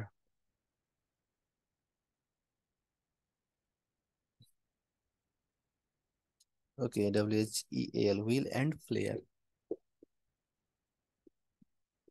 okay हाइपरसेन्सिटिभ reaction scene in wheel and flare is wheel and flare भनेको केही पनि होइन सिम्पल चिज हामीले ओके यो कहिलेकाहीँ हामीलाई के छ कमिलाले टोक्यो मौरीले टोक्यो भने सो यसरी टोक्दाखेरि चाहिँ यहाँ ओके दिस इज ह्यान्ड यहाँनिर मौरीले टोक्यो भने यहाँ रातो ओके वरिपरि यस्तो गोलो रातो हुन्छ नि हो व्हिल एन्ड फ्लेयर भन्छ यस्तो चिजहरूलाई इरिथ्रेमा भन्ने चिज सो हाइपर सेन्सिटिभ टाइप 1 भन्यो भने कमिलाले टोक्ने यस्तो टोक्ने मौरीले टोकेपछि औँलामा रातो हातमा रातो हुन्छ so this is called wheel and flare यस्तो चिजलाई व्हिल एन्ड फ्लेयर भन्छ ओके थोरै अलिकति उठे जस्तो अनि वरिपरि रातो भएको कन्सेप्ट हुन्छ यसलाई भन्छ व्हिल एन्ड फ्लेयर है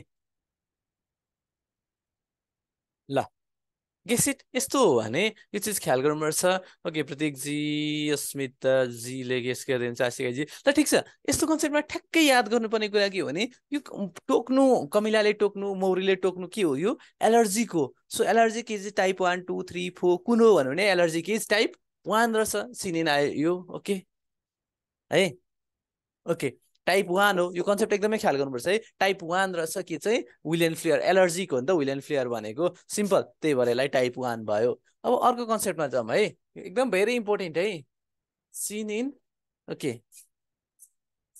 हेमोलाइटिक एनिमिया जुन हो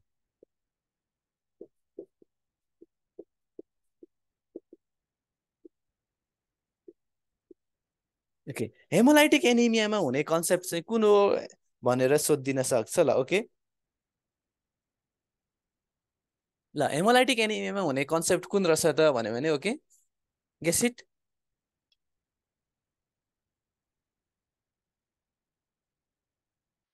okay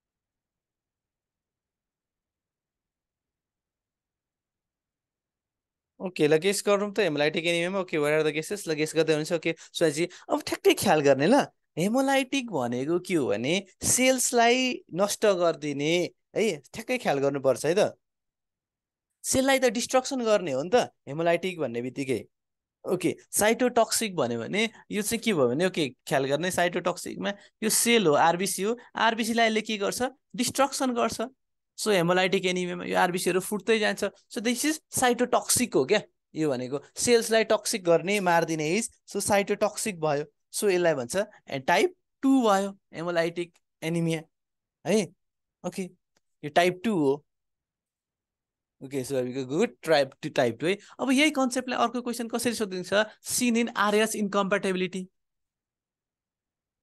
okay in RS इन्कम्प्याटेबिलिटी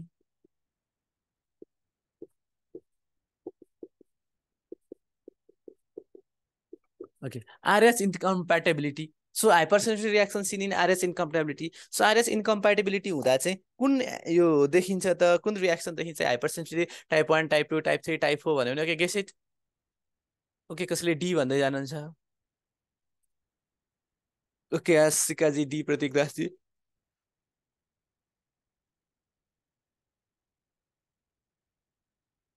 okay RS incomplete भनेको सजिलो कुरा त हो नि आरएस इन्कम्प्लिट त के होस् भन्यो भने यसले के गर्छ अन्तिममा यतापट्टि एबिओ sorry RS positive group in case of RS negative भयो भने के हुन्छ आरएस नेगेटिभलाई दिउँ भन्ने त हो नि सो आरएस नेगेटिभहरूलाई के गर्छ यसले लाइज गर्दै जान्छ सो लाइज भनेको आरबिसीलाई फुटाइरहेको छ सेल्सलाई त डिस्ट्रक्सन गरेको नि त सो दिस इज साइटोटक्सिक यो पनि टाइप 2 नै हो है टाइप 2 नै हो नझुकिने है त type 2 hyper sensitive रियाक्सनमा so RS इन्कम्पेरेटिभली भन्यो भने टाइप 2 नै हो अब कहिले काहीँ सोधिन्छ तपाईँलाई के सोध्छ भने एसएलई है systemic lupus इरिथ्रोम्याटस scene in SLE systemic lupus इरिथ्रोम्याटस okay SLE systemic lupus इरिथ्रोम्याटस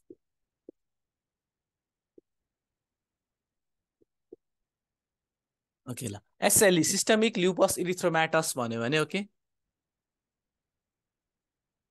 ल सिस्टमिक ल्युपस इरिथ्रोम्याटस एसएलई भन्यो भने चाहिँ कुन होला त okay guess it okay wow correct guesses है ल धेरैजनाले एकदम करेक्ट गेस गर्नुभएको छ ल ठिक छ गुड ट्राई त सिस्टमिक ल्युपस इरिथ्रोमेटस भनेको के हो त अटो इम्युन डिजिज हो नि auto immune disease so auto immune disease भन्ने बित्तिकै यो के मिडिएट हो इम्युन मिडिएटेड हो सो इम्युन मिडिएटेड भन्ने बित्तिकै के छ त टाइप 3 हो okay good very good try हो कुरा यसरी बुझ्दै जाइन्छ पर्छ है अब अर्को आउँछ है scene in okay grapes disease अब यस्तै गरी आउँछ grapes disease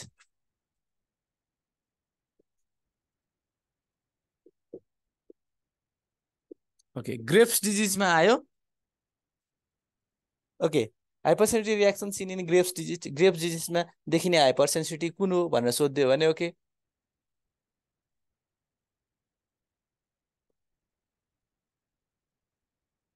let's take the answers ल ल okay guess it okay सिन्धाजी D भन्दै जानुहुन्छ ल अरू पनि गेस गर्दै जाउँ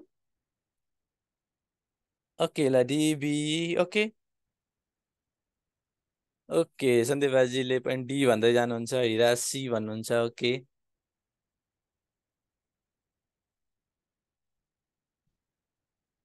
ल सजिलो त हो नि यो ग्रेप्स डिजिज पनि कस्तो डिजिज हो त यो पनि अटो इम्युनै हो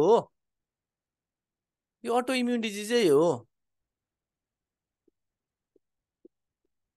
this is auto immune disease अब अटो इम्युन डिजिज भन्ने बित्तिकै इम्युन मिडिएटेड हो इम्युन मिडिएटेड भन्ने बित्तिकै टाइप 3 हो ओके हाइपर सेन्सिटिभ टाइप 3 को रियाक्सन हुँदो रहेछ अटो इम्युन डिजिजहरूमा ग्रेप्स डिजिज भन्नुहोस् है अब तपाईँलाई अर्को हामीले अघि हेऱ्यौँ एसएलई भन्यो, सिस्टमिक ल्युपस इरिथ्रोम्याटस भन्यो। अर्को डिजिज हुन्छ त्यसको नाम सेरम सिकनेस भयो। अर्को नाम हुन्छ त्यो अरू डिजिजहरूको नाम ओके हाइपरसेन्सिटिभ न्युमोनियावाला यस्तो चिज भयो, न्युमोटाइटिस भयो। सो यो चिज भयो भने के हुन्छ भने इम्युन कम्प्लेक्सवाला चिज अथवा इम्युन मिडिएटेड यो कन्सेप्ट ख्याल गर्नुपर्छ है। ओके अब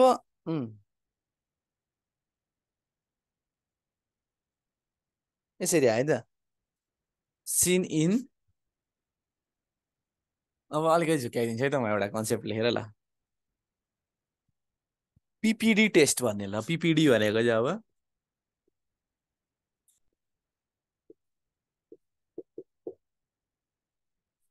okay हाइपरसेन्सिटिभ reaction scene in पिपिडी test. अब पिपिडी भनेको चाहिँ के हो भन्ने चिज अलिकति एकछिन झुकिन सक्छ। ओके दोज हुनो पिपिडीको फुल फर्म टाइप गरिदिनुहोस् त है। हाइपरसेन्सिटिभ रियाक्सन अथवा जसलाई थाहा छैन उहाँले चाहिँ अप्सन्स मात्रै टाइप गर्दै जानुहोस्। ल पिपिडी रियाक्सनमा हुने हाइपरसेन्सिटिभ कुन हो भन्यो भने पिपिडी भनेको के को टेस्ट हो भनेर थाहा पाउनुपर्छ दोस्रो पहिलो कुरामा।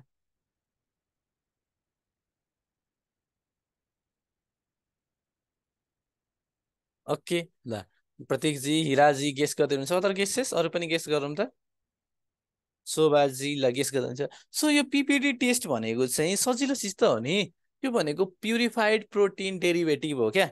सो प्युरिफाइड प्रोटिन डेरिभेटिभ भनेको पियुआरआई FID purified protein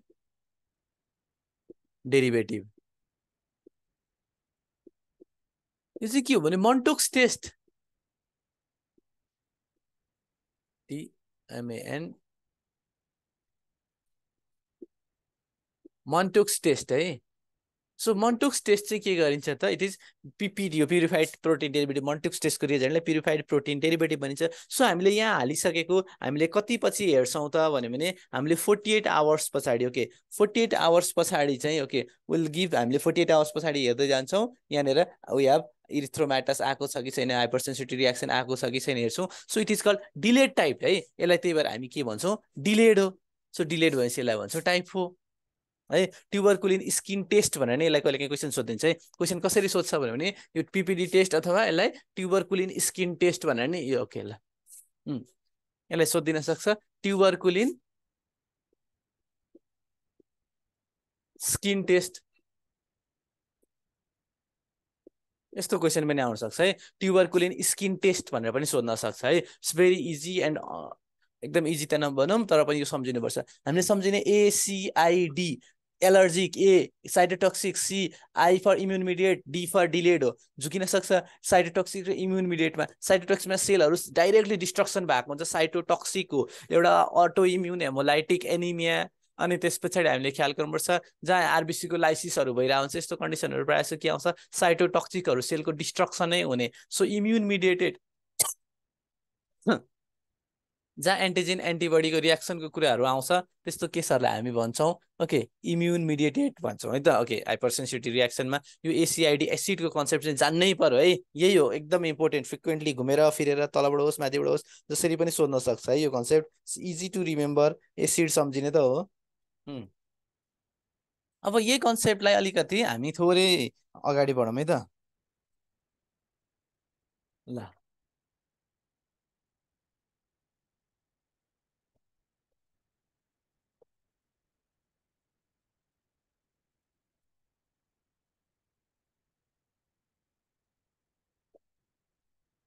okay earliest synthesise immunoglobulins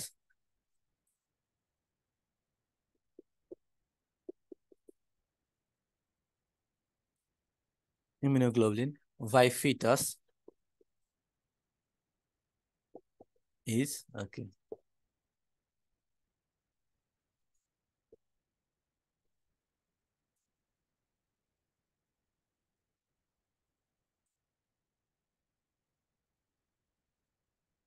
यस्तो आइदियो ल earliest synthesise immunoglobulin by foetus भनेर आयो क्वेसन आइदियो। सो सबैभन्दा सुरुमा फिटसले निकाल्ने इम्युनोग्लोबुलिन कुन हो सिन्थेसाइज गर्ने इम्युनोग्लोबुलिन भन्यो भने ओके फिटसले सिन्थेसाइज गर्ने है। यो कन्सेप्ट नझुक्यौँ है।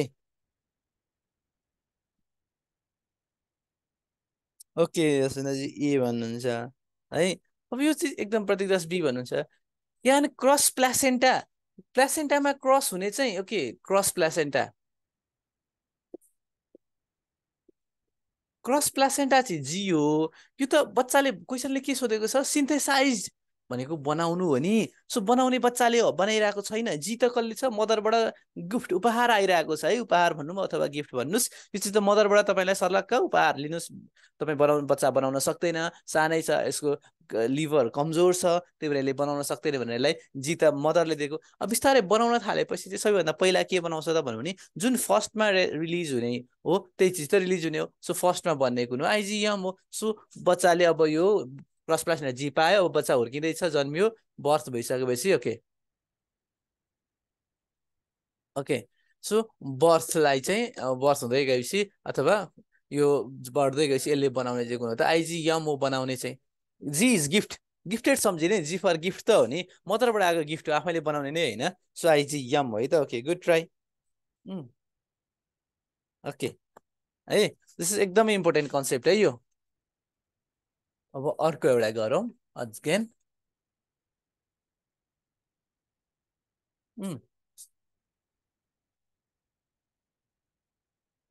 ओके ल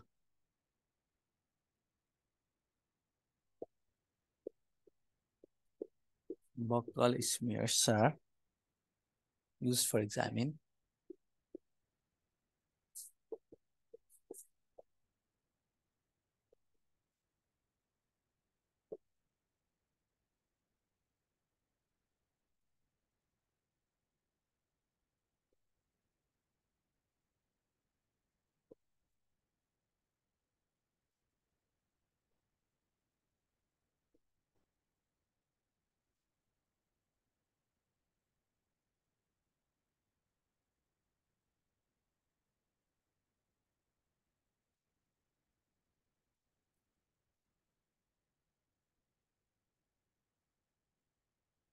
ओके यस्तो क्वेसन आयो buckle स्मियर्स are use for examination of भनेर आयो है कहिले काहीँ यो पनि एकदमै इम्पोर्टेन्ट क्वेसन है। सो बक्कल स्मियर्सहरू के को लागि युज गरिन्छ भनेर ख्याल गर्नुपर्छ। ओके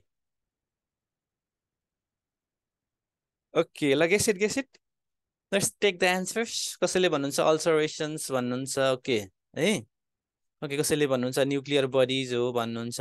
सो बकल भनेको चाहिँ हाम्रो ओके बकल स्मेयर इज के भने ओके बकल इज माउथको यो क्याभिटीबाट लिनेलाई चाहिँ बकल स्मेयर भन्छ। सो यो लिनको लागि हामी के को लागि युज गर्छौँ त बकल स्मेयर्स भन्ने इट्स भेरी इम्पोर्टेन्ट यो एकदमै जान्नुपर्ने कन्सेप्ट हो है। ल ओके कसैले ए भन्नुहुन्छ ल ठिक छ कसैले बी भन्नुहुन्छ भन्यो भने अब ख्याल गरेर जाने है त। सो बक्कल स्मेयरबाट लिने के हो भने बार बडिजलाई लिने हो ख्याल गर्नुपर्छ। सो बार बडिज के हो भने अलिकति बार बडिजको थोरै दुईटा कुरा थाहा पाउनुपर्छ है। के हो भने हाम्रो मेलमा र ओके फिमेल हाम्रो नेचर यसरी नै चलेको छ नि अलवेज मेल एट्र्याक्ट्स टुवार्ड्स फिमेल होइन फिमेल एट्र्याक्ट्स टुवार्ड्स मेल यो कन्सेप्ट त चल्छ। सो मेलमा हामीलाई के क्रोमोजम हुन्छ एक्स र वाइ क्रोमोजम हुन्छ बच्चैदेखि सुनेको चिज। फिमेलमा एक्सै एक्स क्रोमोजम हुन्छ यो पनि सुनेको चिज। तर क्वेसन इज द्याट यही कुरा के हो भने ओ फिमेल तेरो एउटा एक्स क्रोमोजम चाहिँ इनएक्टिभ छ है। Inactive x one x chromosome in female is called हामीलाई के भन्छौँ भने यस्तो कन्सेप्टलाई हामी भन्छौँ ओके यो चिजलाई चाहिँ हामीले के बार बडिजले देखाउने हो। बार बडिज भनेको के त inactive x chromosome in female somatic cells है। सोमेटिक सेल्सहरू फिमेलको सोमेटिक सेल्सहरूमा यसमा भएको दुईटा एक्स एक्स क्रोमोजम हुनुपर्ने तर एक्स एक्स क्रोमोजम मध्ये एउटा एक्स चाहिँ इनएक्टिभेट छ इनएक्टिभ छ भने यस्तो कन्सेप्टलाई भन्छौँ बार बडिज। सो यसको स्मेयर कहाँबाट लिँदो रहेछ बक्कल स्मेयर है बक्कल स्मेयर है। अनि यसलाई ओसिटो ओसिटो ओसिटो ओर्सियन एसिटो ओर्सियन ओआरसिएन यसलाई गर्ने एसिटो ओर्सियन स्टेन हो है। यसलाई गर्ने बक्कल स्मेयरलाई गर्ने एसिटो ओर्सियन स्टेन। सो जसले सी भन्नुहुन्छ नि गुड ट्राई है एकदमै राम्रो कोसिस है चाहिने ठ्याक्कै यही चिज है। अब यहाँ जाउँ है त। सो बक्कल स्मेयरको कुरा यो बार बडिजलाई हो। बार बडिज भनेको एउटा बार बडिज भनेको इनएक्टिभ एक्स क्रोमोजम है ठ्याक्क थाहा पाउनुपर्छ इनएक्टिभ एक्स क्रोमोजम हो। दे आर चाहिँ हामीले थाहा पाउने यो चाहिँ ए इनएक्टिभ एक्स क्रोमोजम भनेको यिनीहरू हुन् बार बडिज हुन् भन्ने कन्सेप्ट थाहा पाउनु पर्दो रहेछ है। ओके ल है त अब अर्को आयो त यो चाहिँ बिगार्नु भयो भने गयो है त।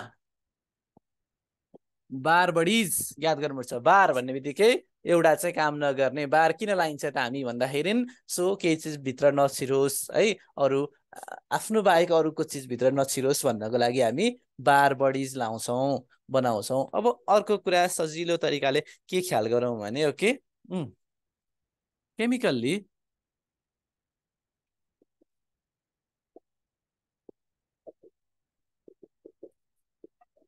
एन्टिजिन मे बी ओके, यसरी ख्याल गर्दै जाउँ है त। ओके, लिपिड्स, प्रोटिन्स, सीको कार्बोहाइड्रेट्स अथवा पोलिस्याक्राइड्स दिउँ,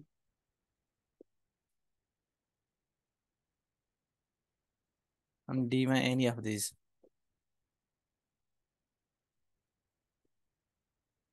एनी अफ दिज ल। ओके ल,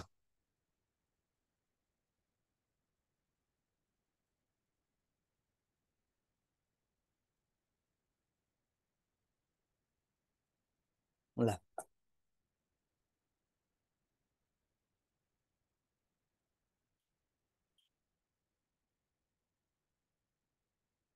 गेस इट।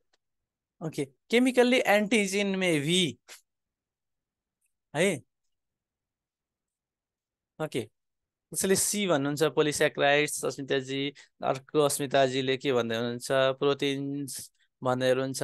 अरू पनि गेस गरौँ त है। ओके, गेस गर्दै जाउँ। कहिले काहीँ के हुन्छ भने गेस गलत पनि हुन्छ, कहिले काहीँ गेस सही पनि हुन्छ है त। ओके,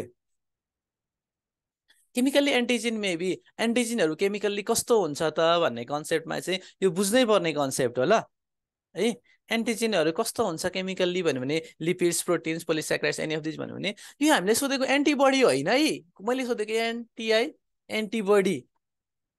यो कन्सेप्ट एकदमै धेरै मान्छेलाई के छ भने कमजोर छ, के हो एन्टिबडी र के हो एन्टिजिन भन्ने कुरामा चाहिँ नझुकिने है त ल। यो एउटा एकदमै ब्युटिफुल गर्ल भनौँ अथवा ल ब्युटिफुल बोय जे भने नि भयो है त। ओके, दिज आर ब्युटिफुल ल गर्ल्स छ यो। यसलाई के गर्थ्यो कमिलाले आएर, ओके कमिला नभनौँ, मौरीले यहाँनिर खाइदियो, चिल्यो। सो मौरीले चिल्दाखेरि नि के रिलिज गर्छ भन्दाखेरि नि यो स्टिङ। मौरीको हामी के भन्छौँ एसटिआइएनजे, समवेयर तपाईँ आफ्नो आफ्नो ठाउँमा जे पनि भन्न सक्नुहुन्छ है, स्टिङ है। यो मौरीको स्टिङ चाहिँ हाम्रो बडीमा है फरेन चिज छिरेको हो। सो हाम्रो बडीमा चाहिँ के छ, हामीले बडीले चिन्दैन। सो हाम्रो बडीको लागि यो को एन्टी हो। एन्टी के हो त, जिन हो क्या, हाम्रो जिनमा छैन यो चिज। ओके, 100% सियो सर हुनुहुन्छ। ओके, हाम्रो बडीमा चाहिँ के छ, एन्टिजिन छ है, एन्टिजिन छ। सो हाम्रो बडीमा चाहिँ एउटा जिन छ, हाम्रो बडीमा नचिन्ने चिज हो यो मौरीको जुन हामीले चिलेको स्टिङ छ। ओके, आर सिङ यो देखिन्छ कि देखिँदैन है बोर्डमा? ओके, आइएम राइटिङ इट तर ओके देखिन्छ, ठिक छ, गुड।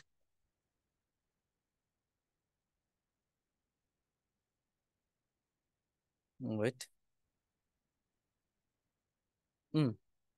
हाम्रो बडीमा चाहिँ के छ भने यो एन्टिजिन हो। अब यो हटाउनको लागि ओइ तँलाई हाम्रो नचाहिएको चिज आइस मेरो बडीमा चाहिँ मलाई त खाइदियो, यहाँ मौरीले चिल्यो भने मैले यसलाई निकाल्नलाई भगाउन खोज्छु क्या। मेरो बडीले यसलाई भगाउन खोज्छ, जे छिरेको छ यो जिन यसलाई भगाउन खोज्छ। मेरो बडीले यसको विरुद्धमा बनाइरहेको छ गोलीहरू। सो यसलाई चाहिँ मेरो बडीले यसलाई भगाउनको लागि केही चिज बनाउँछ भने यस्तो सब्सटान्सलाई हामी के भन्छौँ, यो मेरो बडीले बनाएको है, यो चाहिँ मेरो बडीले बनाएको भगाउनको लागि यसलाई भन्छ एन्टिबडी। चाहिँ मेरो बडीले बनाएको हो, भगाउनको लागि मेरो बडीले के बनाउँछ, एन्टिबडी बनाउँछ।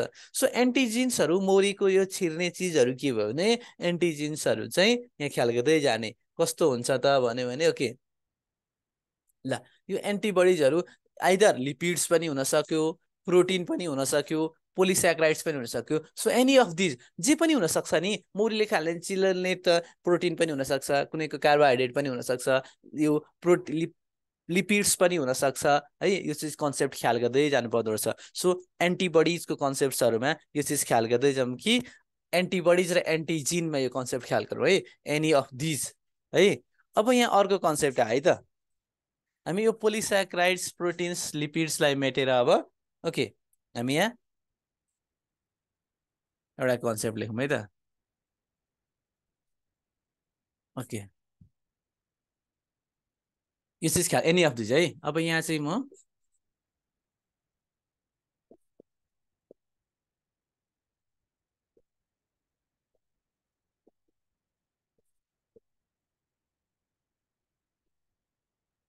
अघि हामीले ख्याल गरेको थियौँ एन्टिजिनको कुरा। अब म यहाँ लेख्छु केमिकल्ली अब एन्टिबडी मेबी है, जसले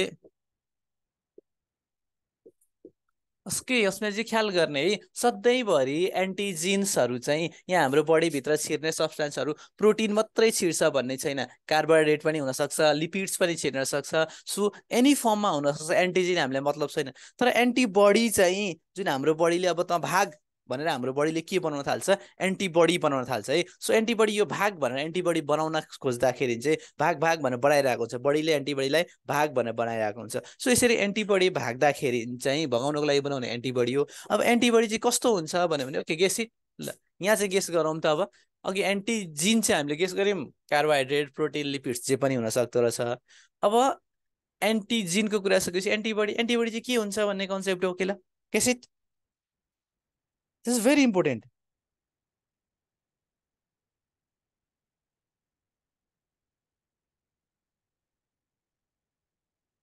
okay guess guess guess guess.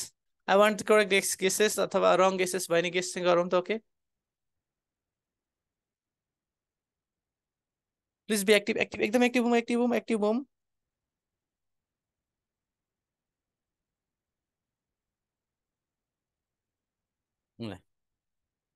Okay BD भन्दै जानुहुन्छ कसैले, एनी अफ दिज है। अब कसैले डिसी, अलट डिफ्रेन्ट एन्सर आयो नि त है। अब कस्तो मजा आउँछ क्या यस्तरी भयो भने चाहिँ। सो अघि हाम्रो एनी अफ दिज भएकोले भए अहिले पनि यही एनी अफ दिज हो कि। तर अघि ठ्याक्क के थियो भने अघि चाहिँ क्लियर थियो कि त प्रोटिन थियो कि त लिपिड्स थियो कि त कार्बोहाइड्रेट्स थियो, तिनवटा कन्सेप्ट अथवा पोलिस्याक्राइड्स भनौँ, यो तिनवटा कन्सेप्ट एकदमै क्लियर थियो। तर अब अहिले कन्सेप्ट के छ भने ग्लाइको र प्रोटिन है, प्रोटिन पनि छ कार्बोहाइड्रेट पनि छ, ग्लाइको र लिपिड, लिपिड पनि छ, लिपो र प्रोटिन छ, अथवा एनी अफ दिस। अब ख्याल गर्ने एन्टिबडिज आर, यसको अर्को नाम के हो, यसको इम्युनो ग्लोबुलिन्स, इम्युनोग्लोबुलिन्स जिएल हो, इम्युनोग्लोबिन। सो इम्युनोग्लोबुलिन भनेको त्यही ग्लोबिन आउने बित्तिकै this is protein. So प्रोटिनवाला concept ख्याल गर्नुपर्छ। यहाँ पनि प्रोटिन छ, यहाँ पनि प्रोटिन छ, यो दुइटा मध्ये एउटा चाहिँ हो है, यो त होइन ल। ए कट्टा है, जो बी गेस गर्दै हुनुहुन्छ उहाँको अप्सन्स घट्दै गयो है त। अब ग्लाइको प्रोटिन हो कि ग्लाइको लिपिड्स हो भन्यो भने ख्याल गर्नुपर्छ। ओके यो चाहिँ धेरै चिज के हुन्छ भने ओके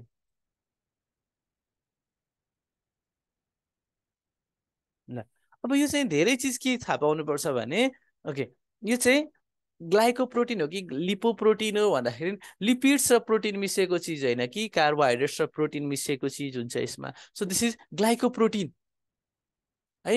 एन्टिबडिजहरू कस्तो हुँदो रहेछ, ग्लाइकोप्रोटिन हुँदो रहेछ। कन्सेप्ट है एकदमै, यो चिज चाहिँ इक्जाममा फ्रिक्वेन्टली सोध्ने हो है। एन्टिबडी ग्लाइकोप्रोटिन हो, एन्टिजिन जे पनि हुनसक्छ एनी अफ दिज एन्टिजिन चाहिँ। ओके यो कन्सेप्ट एकदमै बुझौँ है। जसमा सोध्ने यो है एन्टिबडी भन्ने बित्तिकै याद गर्ने इम्युनोग्लोबिन, यहाँ प्रोटिनवाला कन्सेप्ट हो। प्रोटिन पनि कस्तो प्रोटिन त कार्बोहाइड्रेट मिसिएको प्रोटिन, त्यसलाई भन्छ ग्लाइकोप्रोटिन है। यो ग्लाइकोप्रोटिनको शब्द ख्याल गर्दै जाउँ, it will be more useful है। जाँचमा नि काम लाग्छ, बुझ्यो भने भविष्यमा नि काम लाग्छ है। के चिज हो जता पनि सोध्ने, घुमिफिरी गरेर सोध्ने, यो दुइटा कन्सेप्ट एन्टिजिन केले बन्छ, एन्टिबडी केले बन्छ, यो त जान्नै पर्यो क्या है। नजानेसम्म खैरतै छैन है, यो जान्नु पर्यो। अब अगाडि बढौँ है त। ल दिस भेरी भेरी एकदमै इम्पोर्टेन्ट कन्सेप्ट है, यो चिज जान्नु पर्यो है केले बन्छ भन्ने चिज। ल उम्,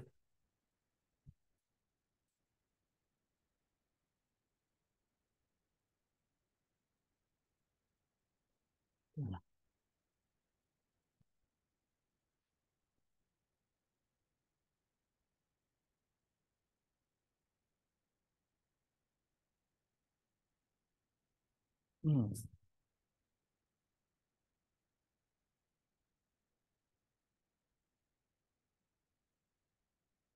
ओके ल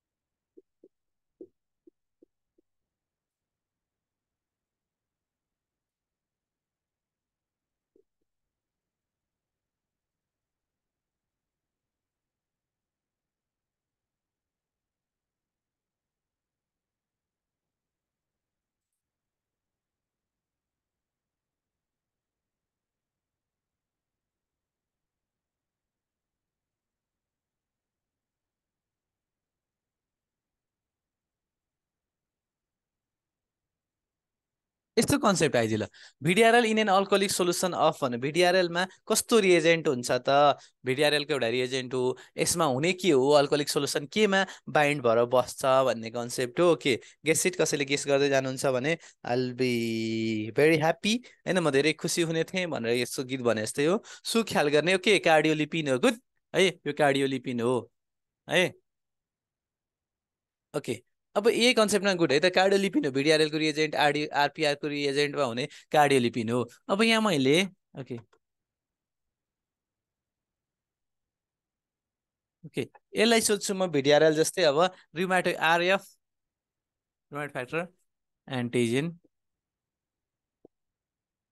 okay in an alcoholic solution continuous हामीले आरएफ फ्याक्टर गर्ने किटमा चाहिँ कुनमा बाइन्ड भएको हुन्छ आरएफ फ्याक्टरको एन्टिजेन भन्यो भने ओके यो चाहिँ भिडिआरएल कार्डियोलिपिनमा हुँदो रहेछ ओके कार्डियोलिपिन चाहिँ भिडिआरएल अथवा आरपिआरको टेस्टहरूमा कार्डियोलिपिन हुन्छ अब ल्याटेक्स अथवा बोरिक एसिड अथवा सलाइन के हुन्छ भन्ने चिज कन्सेप्ट चाहिँ आरएफमा चाहिँ ल्याटेक्स हुन्छ है आरएफमा है एएसओमा यसरी सिआरपीमा ल्याटेक्स बाइन्ड भएको हुन्छ है ओके गुड ट्राई है ऋषिजी ओके गोदावरीजी गुड ट्राई है यो चिज ओके ल दिस इज गुड एकदमै याद गर्नु है सो आरएफमा के हुन्छ ल्याटेक्स आरएफमा हुने कार्डियोलिपिन जहिले पनि भिडिआरएल आरपिआरमा हो दिस इज इम्पोर्टेन्ट एकदमै फ्रिक्वेन्टली इक्जाममा सोधिरहेको क्वेसन है सोध्नै पर्छ यो जान्नै पर्यो है ठ्याक्कै यही सोध्छ क्या जाँचमा यसरी नि सर्लक्क घुमाएर अब अर्को आउँछ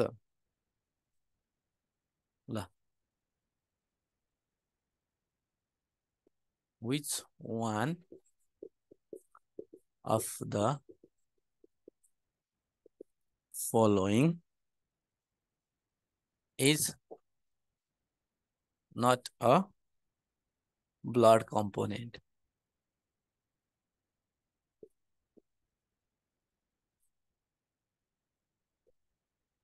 A को FFP, B को hemolysis,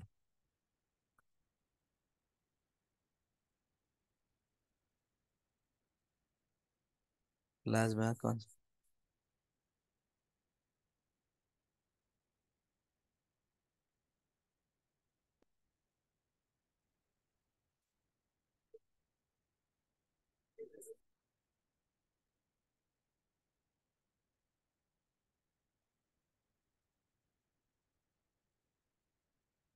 ओके ल गेस इट यस्तो आयो which one of the following is not a blood component यो मध्ये कुन चाहिँ ब्लड कम्पोनेन्ट होइन भन्ने कन्सेप्ट आउँछ है ल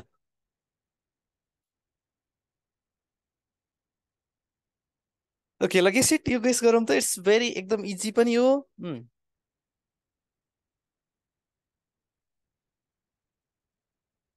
ओके अस्मिताजी ए हिराजी ए भन्नुहुन्छ एफएफपी को full form fresh frozen plasma लेखिहाल्छु है म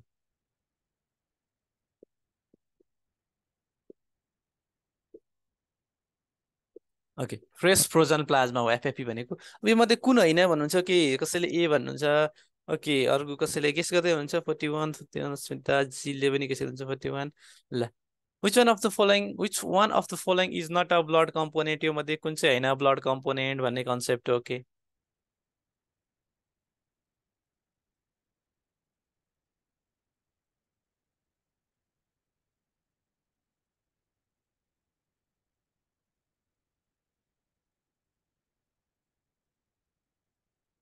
ओके खोइ त गेसेस है so okay where are the guesses please be active active active एकदम एक्टिभ हौँ है एक्टिभ भएन भने त मजै आएन नि त ओके कसैले बी भन्नुहुन्छ शोभाजी ओके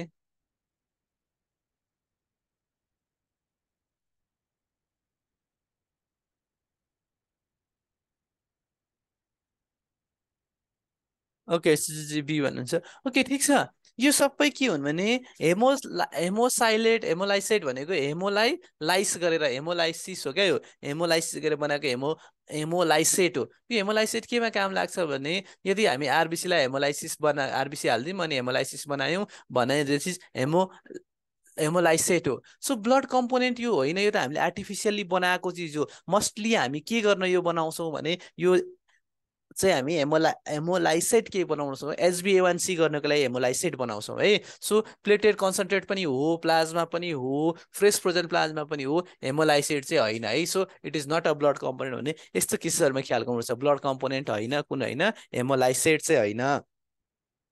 ओके, यो कन्सेप्ट एकदमै ख्याल गर्ने है। ल, दिस इज इम्पोर्टेन्ट है। प्लाज्मा कन्सन्ट्रेट पनि बनाइन्छ, एफएफपी बनाइन्छ, अनि प्लाज्मा मात्रै पनि निकालिन्छ, र हामीले हेमोलाइसेट चाहिँ होइन। दिस इज इम्पोर्टेन्ट, एकदमै जाँचमा बुझ्नै पर्ने कुरा है यो।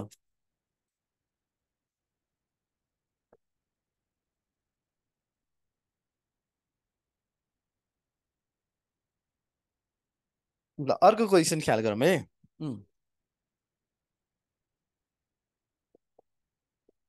Okay, India ink is use to, okay, demonstrate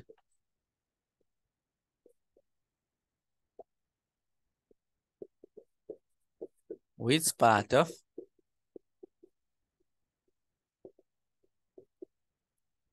bacteria, okay, cell wall,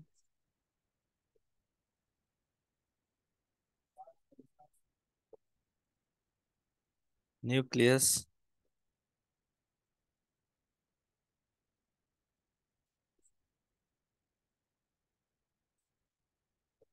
okay. ल, in India ink preparation is use to demonstrate which part of bacteria भन्यो भने ओके, ख्याल गर्नुपर्छ है। ब्याक्टेरियाको कुन पार्ट चाहिँ हामी डेमोन्स्ट्रेट गर्ने हो त इन्डिया इङ्कले भन्ने कन्सेप्ट आउँछ। ल, गेस इट, CG1, त्यसले सी भन्नुहुन्छ।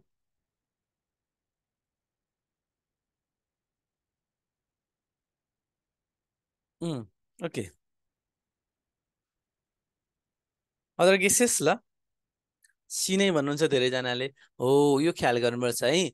हामीले इन्डिया इङ्क भन्ने बित्तिकै यो कस्तो स्टेन हो भन्ने चिज है त। So India ink is negative stain हो,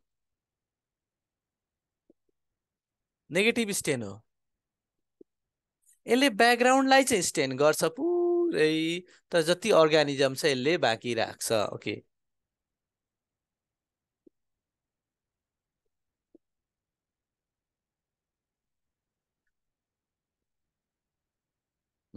यसरी ब्याकग्राउन्डमा पुरै स्टेन दियो।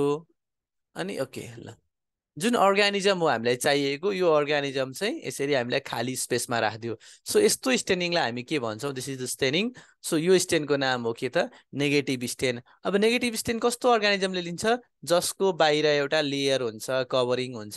सो यो कभरिङलाई कुन पुल, ओके, क्याप्सुल है। सो हाम्रो औषधिको क्याप्सुल पनि त्यही त हो नि, भित्र औषधि हुन्छ, यसरी क्याप्सुल बनेको हुन्छ होइन र। ओके, यो यसके यसरी क्याप्सुल हुन्छ, अनि यो भित्र चाहिँ औषधि हुन्छ। कभरिङ त हो नि क्याप्सुल भनेको, सिम्पल कभरिङको चिज हो। सो यसरी नै कभरिङवाला चिज क्याप्सुल। सो क्याप्सुल डेमोन्स्ट्रेट गर्न हामी के युज गर्छौँ, नेगेटिभ स्टेन युज गर्छौँ। सो नेगेटिभ स्टेनको एउटा नाम रहेछ, कुन हो नेगेटिभ स्टेन भन्यो भने ख्याल गर्नुपर्छ, ओ नेगेटिभ स्टेन तेरो नाम हो इन्डिया इङ्क रहेछ एउटा। सो सिम्पल यो भनेको क्याप्सुल डेमोन्स्ट्रेसन, एकदमै इजी वान है। सो हामीले अब फ्ल्याजेला स्ल्याजेला डेमोन्स्ट्रेट गर्नुभन्दा पनि यो चाहिँ एकदमै थाहा पाउनु पर्ने हो। ओके, अब यहाँ है त एकदमै अब कन्सेप्ट चाहिँ यहाँ बुझ्नुपर्छ है। ल, ओके, ए यो क्याप्सुल इज भेरी इम्पोर्टेन्ट है, यो कन्सेप्ट एकदमै जान्नुपर्छ है। यो एकदमै इम्पोर्टेन्ट क्वेसन्सहरू हामी गरिरहेको छौँ, यस्तै क्वेसन्स हो घुमेर फिरेर आउने एक्जाममा। ल, अब एकदमै फ्रिक्वेन्टली जाँचमा सोधेको अनि धेरैजनाले बिगारेको कन्सेप्ट म सिकाउँदै जान्छु है। ल,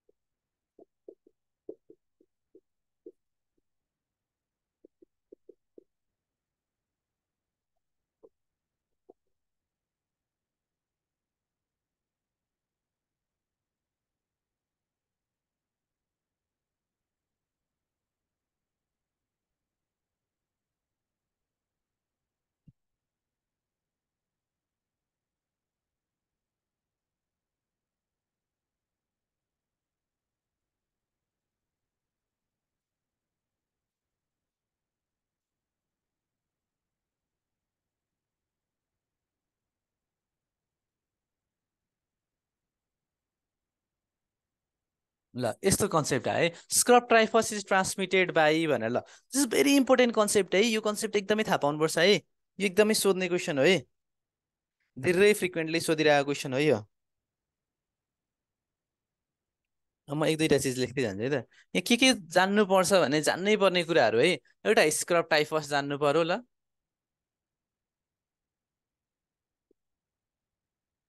rocky mountain, okay, rocky Mount, okay, rocky mountain supported fever, rocky mountain, mountain supported fever यो जान्नु पर्यो। अनि त्यस पछाडि अर्को एउटा जान्नै पर्यो के भने, ओके, फ्रेन्च फिभर भन्ने, ओके गेस गर्दै जानुहोस् है, फ्रेन्च फिभर भन्ने। र अर्को जान्नै पर्यो के भने इन्डेमिक टाइफस भन्ने ल, okay, endemic typhus, endemic typhus र, ओके, इन्डेमिक र इपिडेमिक टाइफस छ है।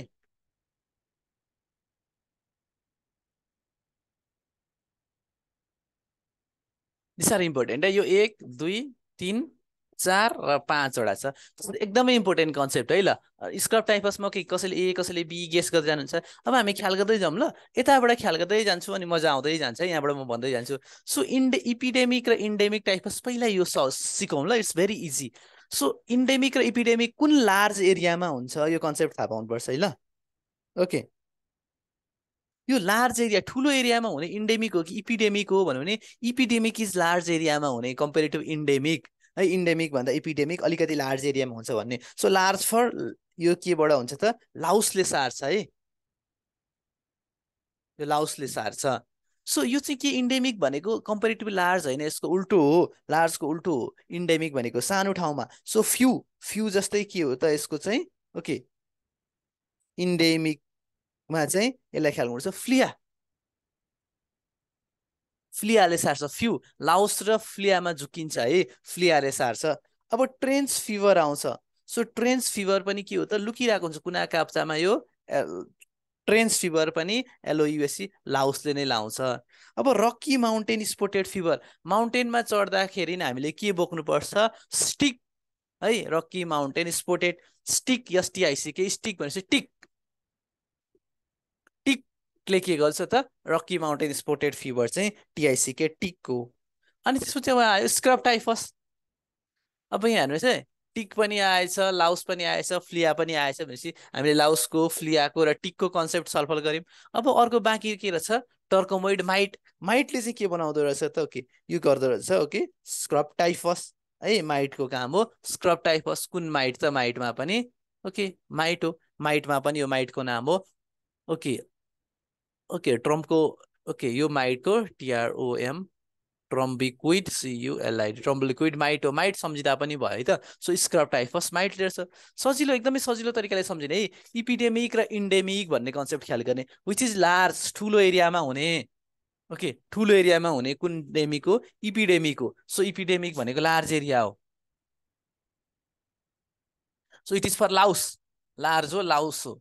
अनि इन्डेमिक के हो, सानो एरियामा हुने हो, फ्यू, फ्लिया, सानो एरियामा हो नि त इन्डेमिक त, सो इन्डेमिक। अब ट्रेन्च फिभर, यो चाहिँ ट्रेन्चवाला, दिस इज, अब यो पनि यसो याद गर्ने। अब supported fever, rocky mountain supported fever भने माउन्टेन हिमाल चढ्दा हामी के चाहियो, लट्ठी चाहियो, स्टिक चाहियो। माउन्टेन फिभर भन्ने बित्तिकै माउन्टेन हिमाल चढ्दा स्टिक चाहियो। सो स्टिकको नाम के रहेछ, टिक, एसटिआइसीकै स्टिक, स्पोर्टेड फिभरलाई टिक रहेछ।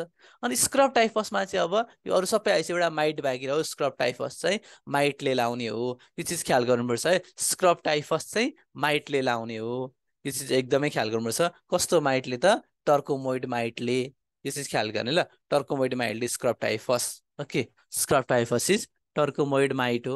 अब यही कन्सेप्टलाई बी भयो यो है, ओके, जसले अरू गेस गर्दै हुनुहुन्छ एकदमै बिस्योर है, यो चारवटा मध्ये एउटा क्वेसन घुमेर फिरेर उडेर गुडेर जसरी आए पनि यो क्वेसन्सहरू आउने खालको क्वेसन्सहरू नै। अब यही क्वेसनलाई मैले कसरी चेन्ज गरिदिन्छु भने स्क्रब टाइफसको सट्टामा, ल, okay, I make this, okay, एकदम बिएक्टिभ है, इन्डेमिक टाइफस, ओके ल गेस इट इन्डेमिक टाइफस बनाइदिएँ मैले क्वेसन ल ओके गेस इट ल Okay, where are you people? Please guess it.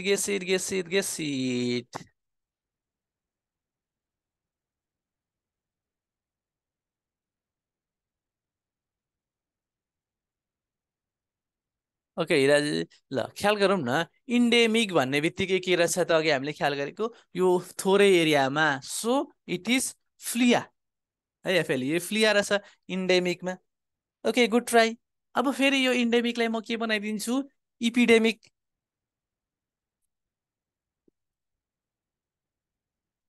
Epidemic typhus is caused by भन्यो भने okay guess it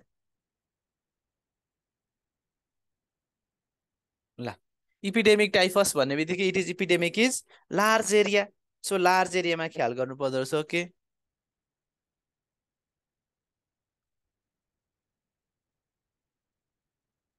okay large एरियामा तपाईँ भन्नुहुन्छ ए भन्नुहुन्छ so large area is Laue's ठिक छ इपिडेमिक ल ओके अब फेरि यहाँ आयो गुड लार्ज एरियामा लाउस हो ठिक छ अब यहाँ रकी माउन्टेन स्पोर्टेड फिभर आयो अरू गएछ नि रकी माउन्टेन स्पोर्टेड फिभर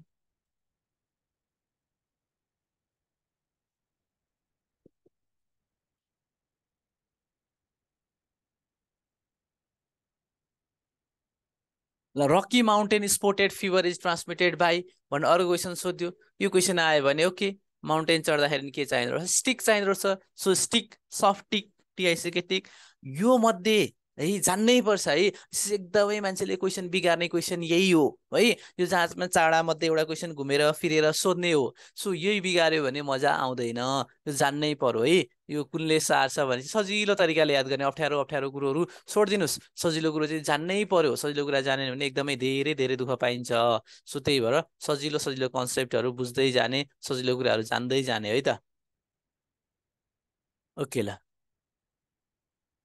अब यही कन्सेप्टलाई अब हामी कसरी अर्को तरिकाले डिल गर्न सक्छौँ भने ओके पोजिटिभ एजेन्ट अफ अब यहाँलाई त यही कन्सेप्टलाई थोरै म परिवर्तन गर्दै जान्छु ल ओके ओके चाँडा कुरा बुझौँ है स्पोर्टेड कुन हो है इन्डेमिक र इपिडेमिक कुन हो रकी माउन्टेन ट्रेन्स नसम्झे त्यति फरक पर्दैन त्यति कमै सोधिरहेको हुन्छ अब यहाँ चाहिँ आउँछ है ल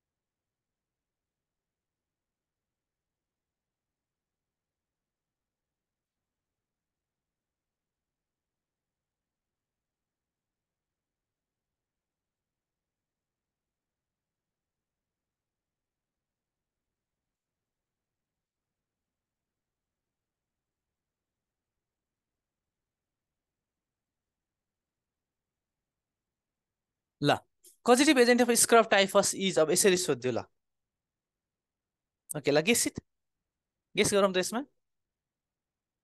कसैले डी गर्नुहुन्छ कसैले ए गर्दै हुनुहुन्छ भन्यो भने ख्याल गर्दै जाने है अघि हामीले स्क्रब टाइफसको लागि माइटले लाउँछ सार्छ भन्यो यो त ठिक छ अब यसको नाम चाहिँ माइटले के गरेर सार्दो रहेछ भन्यो भने ओके स्क्रब टाइफस भन्यो भने यसले ओके गुड ट्राई कसैले ए ट्राई गर्दै हुनुहुन्छ सुसुगामा है यो सुसुगामा सी भन्यो भने स्क्रब टाइफस हो ठिक छ गुड है scrub typhus is सुसुगामा C good है स्क्रब टाइफसको हकमा यहाँ लेखौँ ओके यो चाहिँ रिकेट्सिया सुसुगामासी यहाँ लेखौँ है त scrub typhus endemic okay where हामी लेखेको छौँ so scrub typhus is rickettsia सुसुगामासी सुसुगुम्बासी जिएएम USA सुसुगुमासी भनेर जसरी भयो रिकेट्सिया सुसुगामासी भनेर यो अप्सन्स लेख्ने अब त्यसपछि यही चिजलाई हामीले के परिवर्तन गर्यौँ भने positive agent of scrub typhus positive agent of okay अप्सन्सलाई पनि मेटाइदिउँ, यहाँ पनि मेटाउँ है त। स्क्रब टाइफसहरू छ रकी माउन्टेन स्पोटेड फिभर र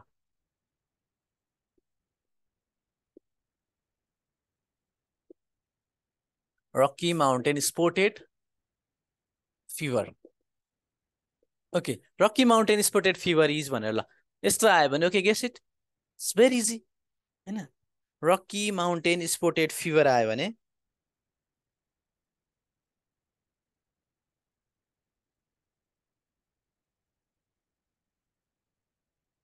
ओके अस्मिताजी डी भन्दै जानुहुन्छ।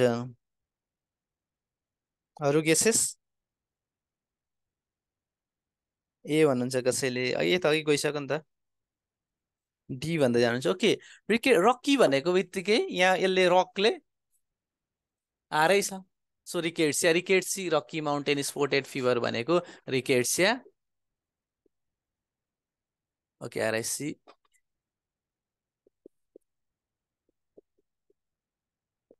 रिकेट्सी रकी माउन्टेन स्पोटेड फिभर है, सो रिकेट्सिया यसको करेक्ट एन्सर भयो। ओके, अब फेरि अरू क्वेसन आउँछ है त यही चिजलाई। कजेटिभ एजेन्ट रकी भएपछि अब हामीलाई चाहियो अघिको। ओके, इन्डेमिक टाइफस र इपिडेमिक दुईटा छ। कजेटिभ एजेन्ट अफ हामी सुरुमा इन्डेमिकको गरौँ। इन्डेमिक इन्डेमिक नजिक कि टाढा, नजिक हो इएनडिइएमआइसी इन्डेमिक। सो हामीले इन्डेमिक फिभर गरौँ न, फिभर होइन इन्डेमिक टाइफस। ओके, अघि हामीले इन्डेमिक टाइफसमा के भनेको रहेछौँ, इट इज फ्यु एरियामा रहेछ, फ्लिया थियो। सो यसको कजेटिभ एजेन्ट कुन होला इन्डेमिक टाइफसको भन्यो भने ओके गेस इट। यो फ्यु एरिया छ भने यस्तै कुनै चिज मिल्ला है, फ्यु एरियामा छ भने त्यस्तै चिज कुनै मिल्छ। ओके, कसैले सी गेस गर्नुहुन्छ, कसैले ओके हिराजी सी गर्नुहुन्छ।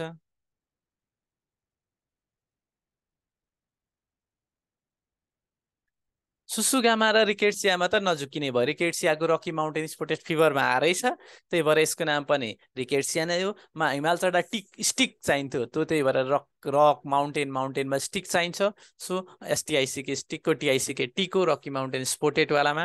ओके ठिक छ। अनि अझै अगाडि बढ्दाखेरि हाम्रो आउँदो रहेछ के टाइफी र प्रोजो पिआरओ प्रोवाजेकी पिआरओडब्लुए प्रोवा ओके जेकी प्रोवाजेकीमा चाहिँ के हुन्छ भने एकदम झुक्किन्छ क्या। अब कुनमा कुन हो, कुन इन्डेमिक हो र कुन इपिडेमिक हो ख्याल गर्ने ल। इन्डेमिक भन्ने बित्तिकै इट इज हाम्रो यो सानो एरिया र इपिडेमिक इज ठुलो एरिया सम्झिने है। सो टाइफी र प्रोजोवाकी छ नि, सो यो चिजमा पनि के ख्याल गर्ने भने typhi is only limited to small area भन्ने। सो इन्डेमिक भन्यो भने इट इज रिकेट्सिया टाइफी भयो है त। ओके, रिकेट्सिया टाइफी भन्यो भने इट इज इन्डेमिकमा हुन्छ, यो चिज ख्याल गर्नुपर्छ है। ओके, यसलाई के पनि भन्छ endemic typhus is also called, यसलाई अर्को कन्सेप्ट पनि के आउँछ भने म्युरिन है, एमयुआरआइएन म्युरिन टाइफस पनि भन्छ है। इन्डेमिक टाइफसलाई अर्को नाम हो म्युरिन टाइफस।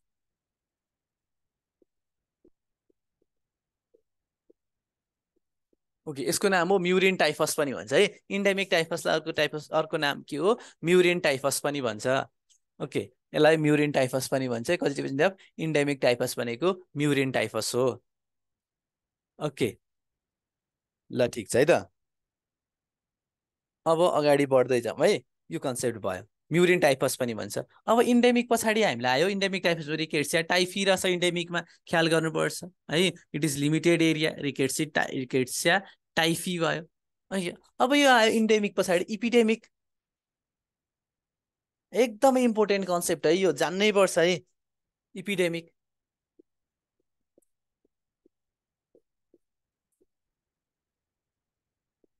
सो इपिडेमिक भनेको लार्ज एरियामा हो। अब कजेटिभ एजेन्ट अफ इपिडेमिक टाइफस भन्यो भने चाहिँ ओके कुन हो त।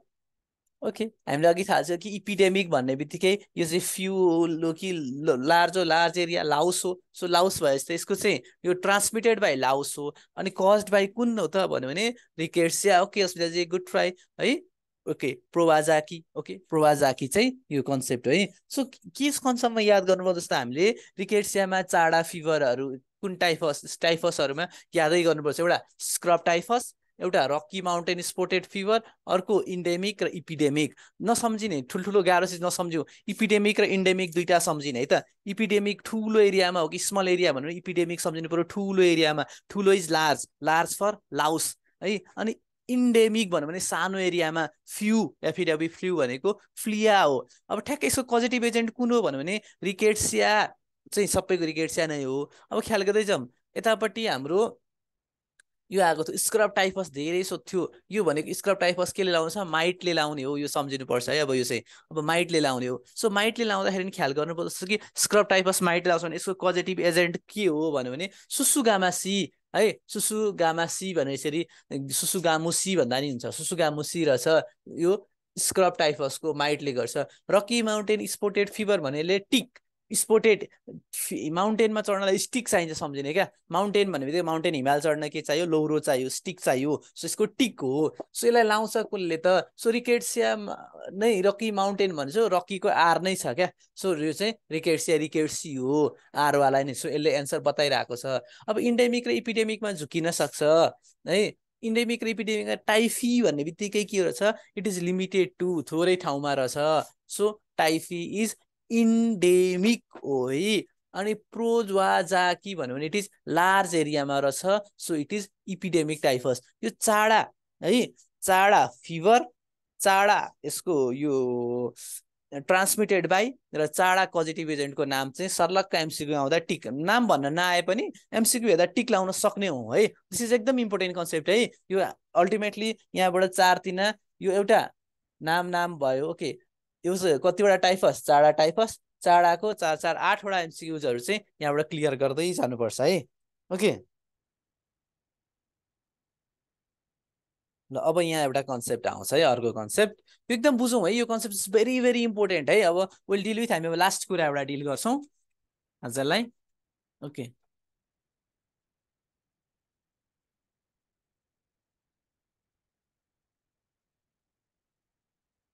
दिस इज एकदमै इम्पोर्टेन्ट है, रिकेट्सियाको कन्सेप्ट। ल ओके, वेट एकैछिन बस्नुहोस्। अर्को आउँछ है।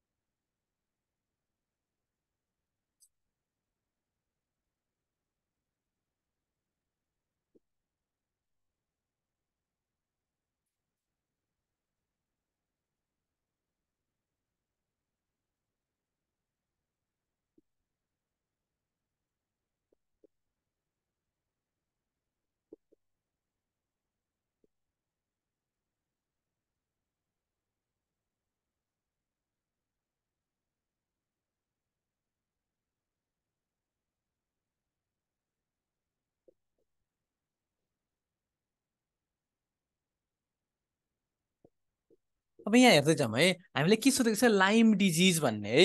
सो यहाँ 3टा कन्सेप्ट के ख्याल गर्नुपर्छ भने हाम्रो इट्स भेरी इम्पोर्टेन्ट सजिलो तरिका के छ भने, एउटा लाइम डिजिज, ओके वेट है, याद गर्ने 3टा चिज। एउटा लाइम डिजिज याद गर्नु पर्यो। सो 3 है, जम्मा 3टा याद गर्ने हो। अर्को आउँछ तपाईँको, ओके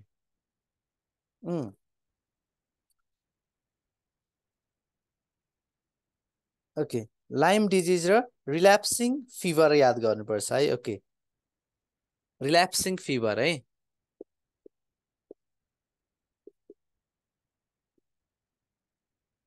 एफइभिइआर। रिल्याप्सिङ फिभर पनि अघि भने जस्तै एउटा इन्डेमिक र इपिडेमिक छ है, यो चिज ख्याल गर्नुपर्छ। ओके, इन्डेमिक र इपिडेमिक। ओके,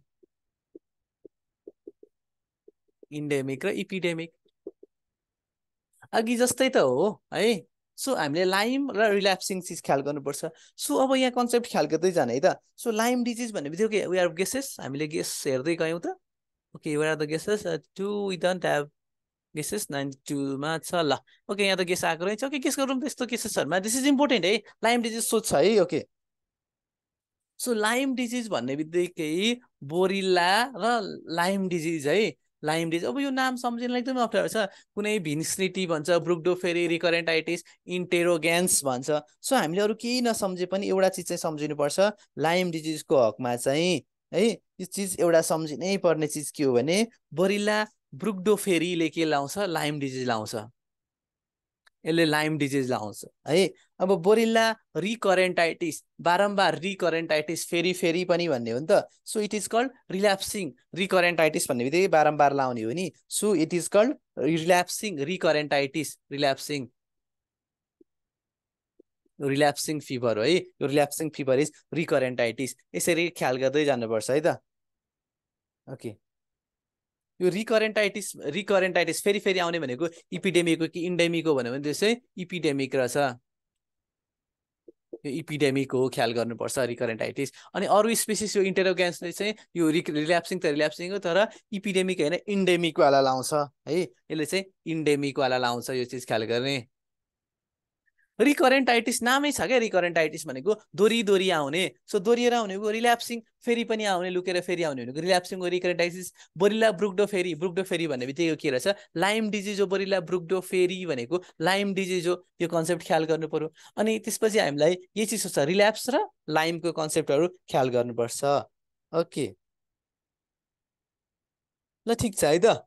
ओके यस्तै क्वेसनहरू हामीलाई सोध्ने एक्जाममा, हामीले बिगार्ने क्वेसन्सहरू ठ्याक्क यिनै क्वेसन्सहरू हुने है। ओके यस्तै क्वेसन्सहरू प्र्याक्टिस गर्दै गयो भने इट विल मोर इजी है, हामीले एकदम सजिलो हुन्छ। तर यदि यो गर्न सकेनौँ भने चाहिँ it will be difficult for अस है, हामीलाई एकदमै सजिलो हुन्छ। ल ओके ल लास्टमा एउटा क्वेसन गरौँ अनि it will be more easy. एउटा सजिलो क्वेसन गरेर जाउँ न त फाइनल्ली है। ओके ल डिस्कस है यो हामीले पढेको रिल्याप्सिङवाला चिजहरू, अनि यो स्पोटेड फिभरवाला चिजहरू, typhus scrub टाइफसको कन्सेप्टहरू, it's very very very important है। यो एकदमै जाँचमा धेरै मान्छेले बिगार्ने कन्सेप्ट है।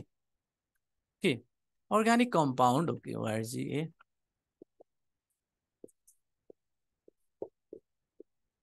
Produced by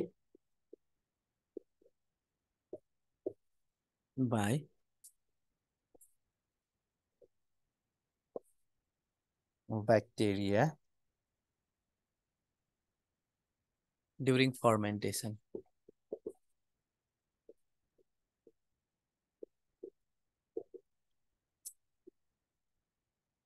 Fermentation is okay. Acetic acid, lactic acid.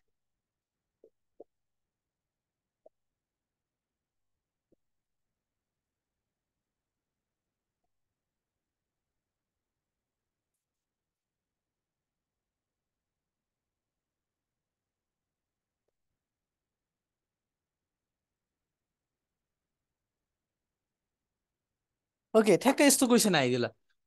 Organic compound produce by bacteria अथवा माइक्रोब्स, या माइक्रोब्स पनि आउन सक्छ है।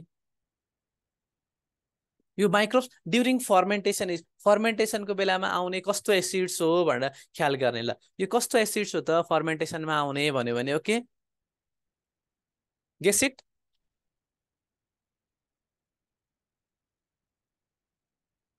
ल गेस गरौँ त कस्तो हो। ओके फर्मेन्टेसनमा आउने भने कसैले बी कसैले ए गेस गर्दै हुनुहुन्छ भने ओके सिम्पल कन्सेप्ट है त। एबी भन्नु जो झुकिनुहुन्छ नझुकिनुहोस्, यो आउने के हो ल्याक्टिक एसिड हो क्या। एनारोबिक ग्लाइकोलाइसिसमा के आउँछ, ल्याक्टेट आउँछ नि, एलएसिटिएटिई। यही हो एनारोबिक चिज भनेकै फर्मेन्टेसन हुनु हो। सो यो भनेको ल्याक्टिक एसिड अथवा ल्याक्टेट हो। Okay this is very important है त, यो कन्सेप्ट एकदमै इम्पोर्टेन्ट हो। ओके है लेट्स अघि हामीले के आज छलफल गरेछौँ भन्ने चिज कन्सेप्ट यस्तो छलफल गर्दा सुरुमा सिम्पल चिजहरू, सो फर्मल्डिहाइडको काम अथवा यो मोलिकुलर स्ट्रक्चर फर्मुला के हो भनेर, थोरै एन्टिबडिज र एन्टिजिन केले मिलेर बनेको हुन्छ भनेर ख्याल गर्नु है। एन्टिजिन भयो भने it is all of the carbohydrate protein lipid जे पनि हुनसक्छ। एन्टिबडिज भन्यो भने ख्याल गर्नुपर्छ जहिले पनि एन्टिबडी इज यो चाहिँ प्रोटिनमा कार्बोहाइड्रेट मिसेको ग्लाइकोप्रोटिन हो, यो कन्सेप्ट एकदमै बुझ्नै पर्दो रहेछ। अनि अझै हामीले हाइपर सेन्सिटिभिटी टाइप 4 वटा पढ्यौँ, एसिआइडी एसिड भन्ने हुँदो रहेछ, चाडा टाइपको हाइपर सेन्सिटिभिटी, त्यो चिज बुझ्नै पर्यो। सो ए भनेको एलर्जिक रहेछ, सी भनेको साइटोटोक्सिक, आई भनेको इम्युन मिडिएटर, डी भनेको डिलेट रहेछ। ओके ओके अनि त्यस पछाडि ए भन्ने बित्तिकै हामीले ख्याल गर्नुपर्छ एलर्जिक। सो एलर्जिक भनेको के हो भनेर कसैले सोधिहाल्यो भने यसमा हुँदो रहेछ आइजिई हुन्छ। एलर्जिक पछाडि अर्को आउँछ साइट ए सी भनेको साइटोटोक्सिक, यसमा सेलालाइसिस गर्ने जहिले पनि hemolytic anaemia, auto immune hemolytic anaemia, एबिओ इन्कम्पेबिलिटी भन्यो भने एसी यो साइटोटोक्सिक रहेछ, टाइप 2 रहेछ। आई भनेको इम्युन मिडिएट अटो इम्युन डिजिजहरू जति पनि ग्रेव्स डिजिज, माइस्टामा ग्राभिसदेखि लिएर एसएलई सिस्टेमिक ल्युपस इरिथ्रोमाटस, यो भयो भने हाम्रो चाहिँ के रहेछ भने आइएससिआई इम्युन मिडिएट हो। र डी भनेको डिलेट टाइप भनेको चाहिँ ट्युबरकुलोसिस स्किन टेस्ट, मन्टुक्स टेस्ट जस्तो स्किन टेस्टहरूमा गर्ने टेस्टहरूलाई चाहिँ हामी डिलेट टाइप भन्दो रहेछौँ। यहाँसम्म एउटा कन्सेप्ट यो ख्याल गर्नु पर्यो। अनि त्यसपछि अर्को हामीले ख्याल गऱ्यौँ कि टाइफस, स्क्रब टाइफसको कन्सेप्ट्सहरू पनि ख्याल गर्दै जाने है त। स्क्रब टाइफस कुनमा के हुन्छ भन्ने स्क्रब टाइफसको चिजहरू पनि ख्याल गर्दै गयौँ। रकी माउन्टेन भन्ने बित्तिकै इट इज के रहेछ भने टिकले सार्दो रहेछ। अनि स्क्रब टाइफस मात्रै भन्यो भने यो केले सार्दो छ, टर्कोमोइड माइटले सार्दो रहेछ।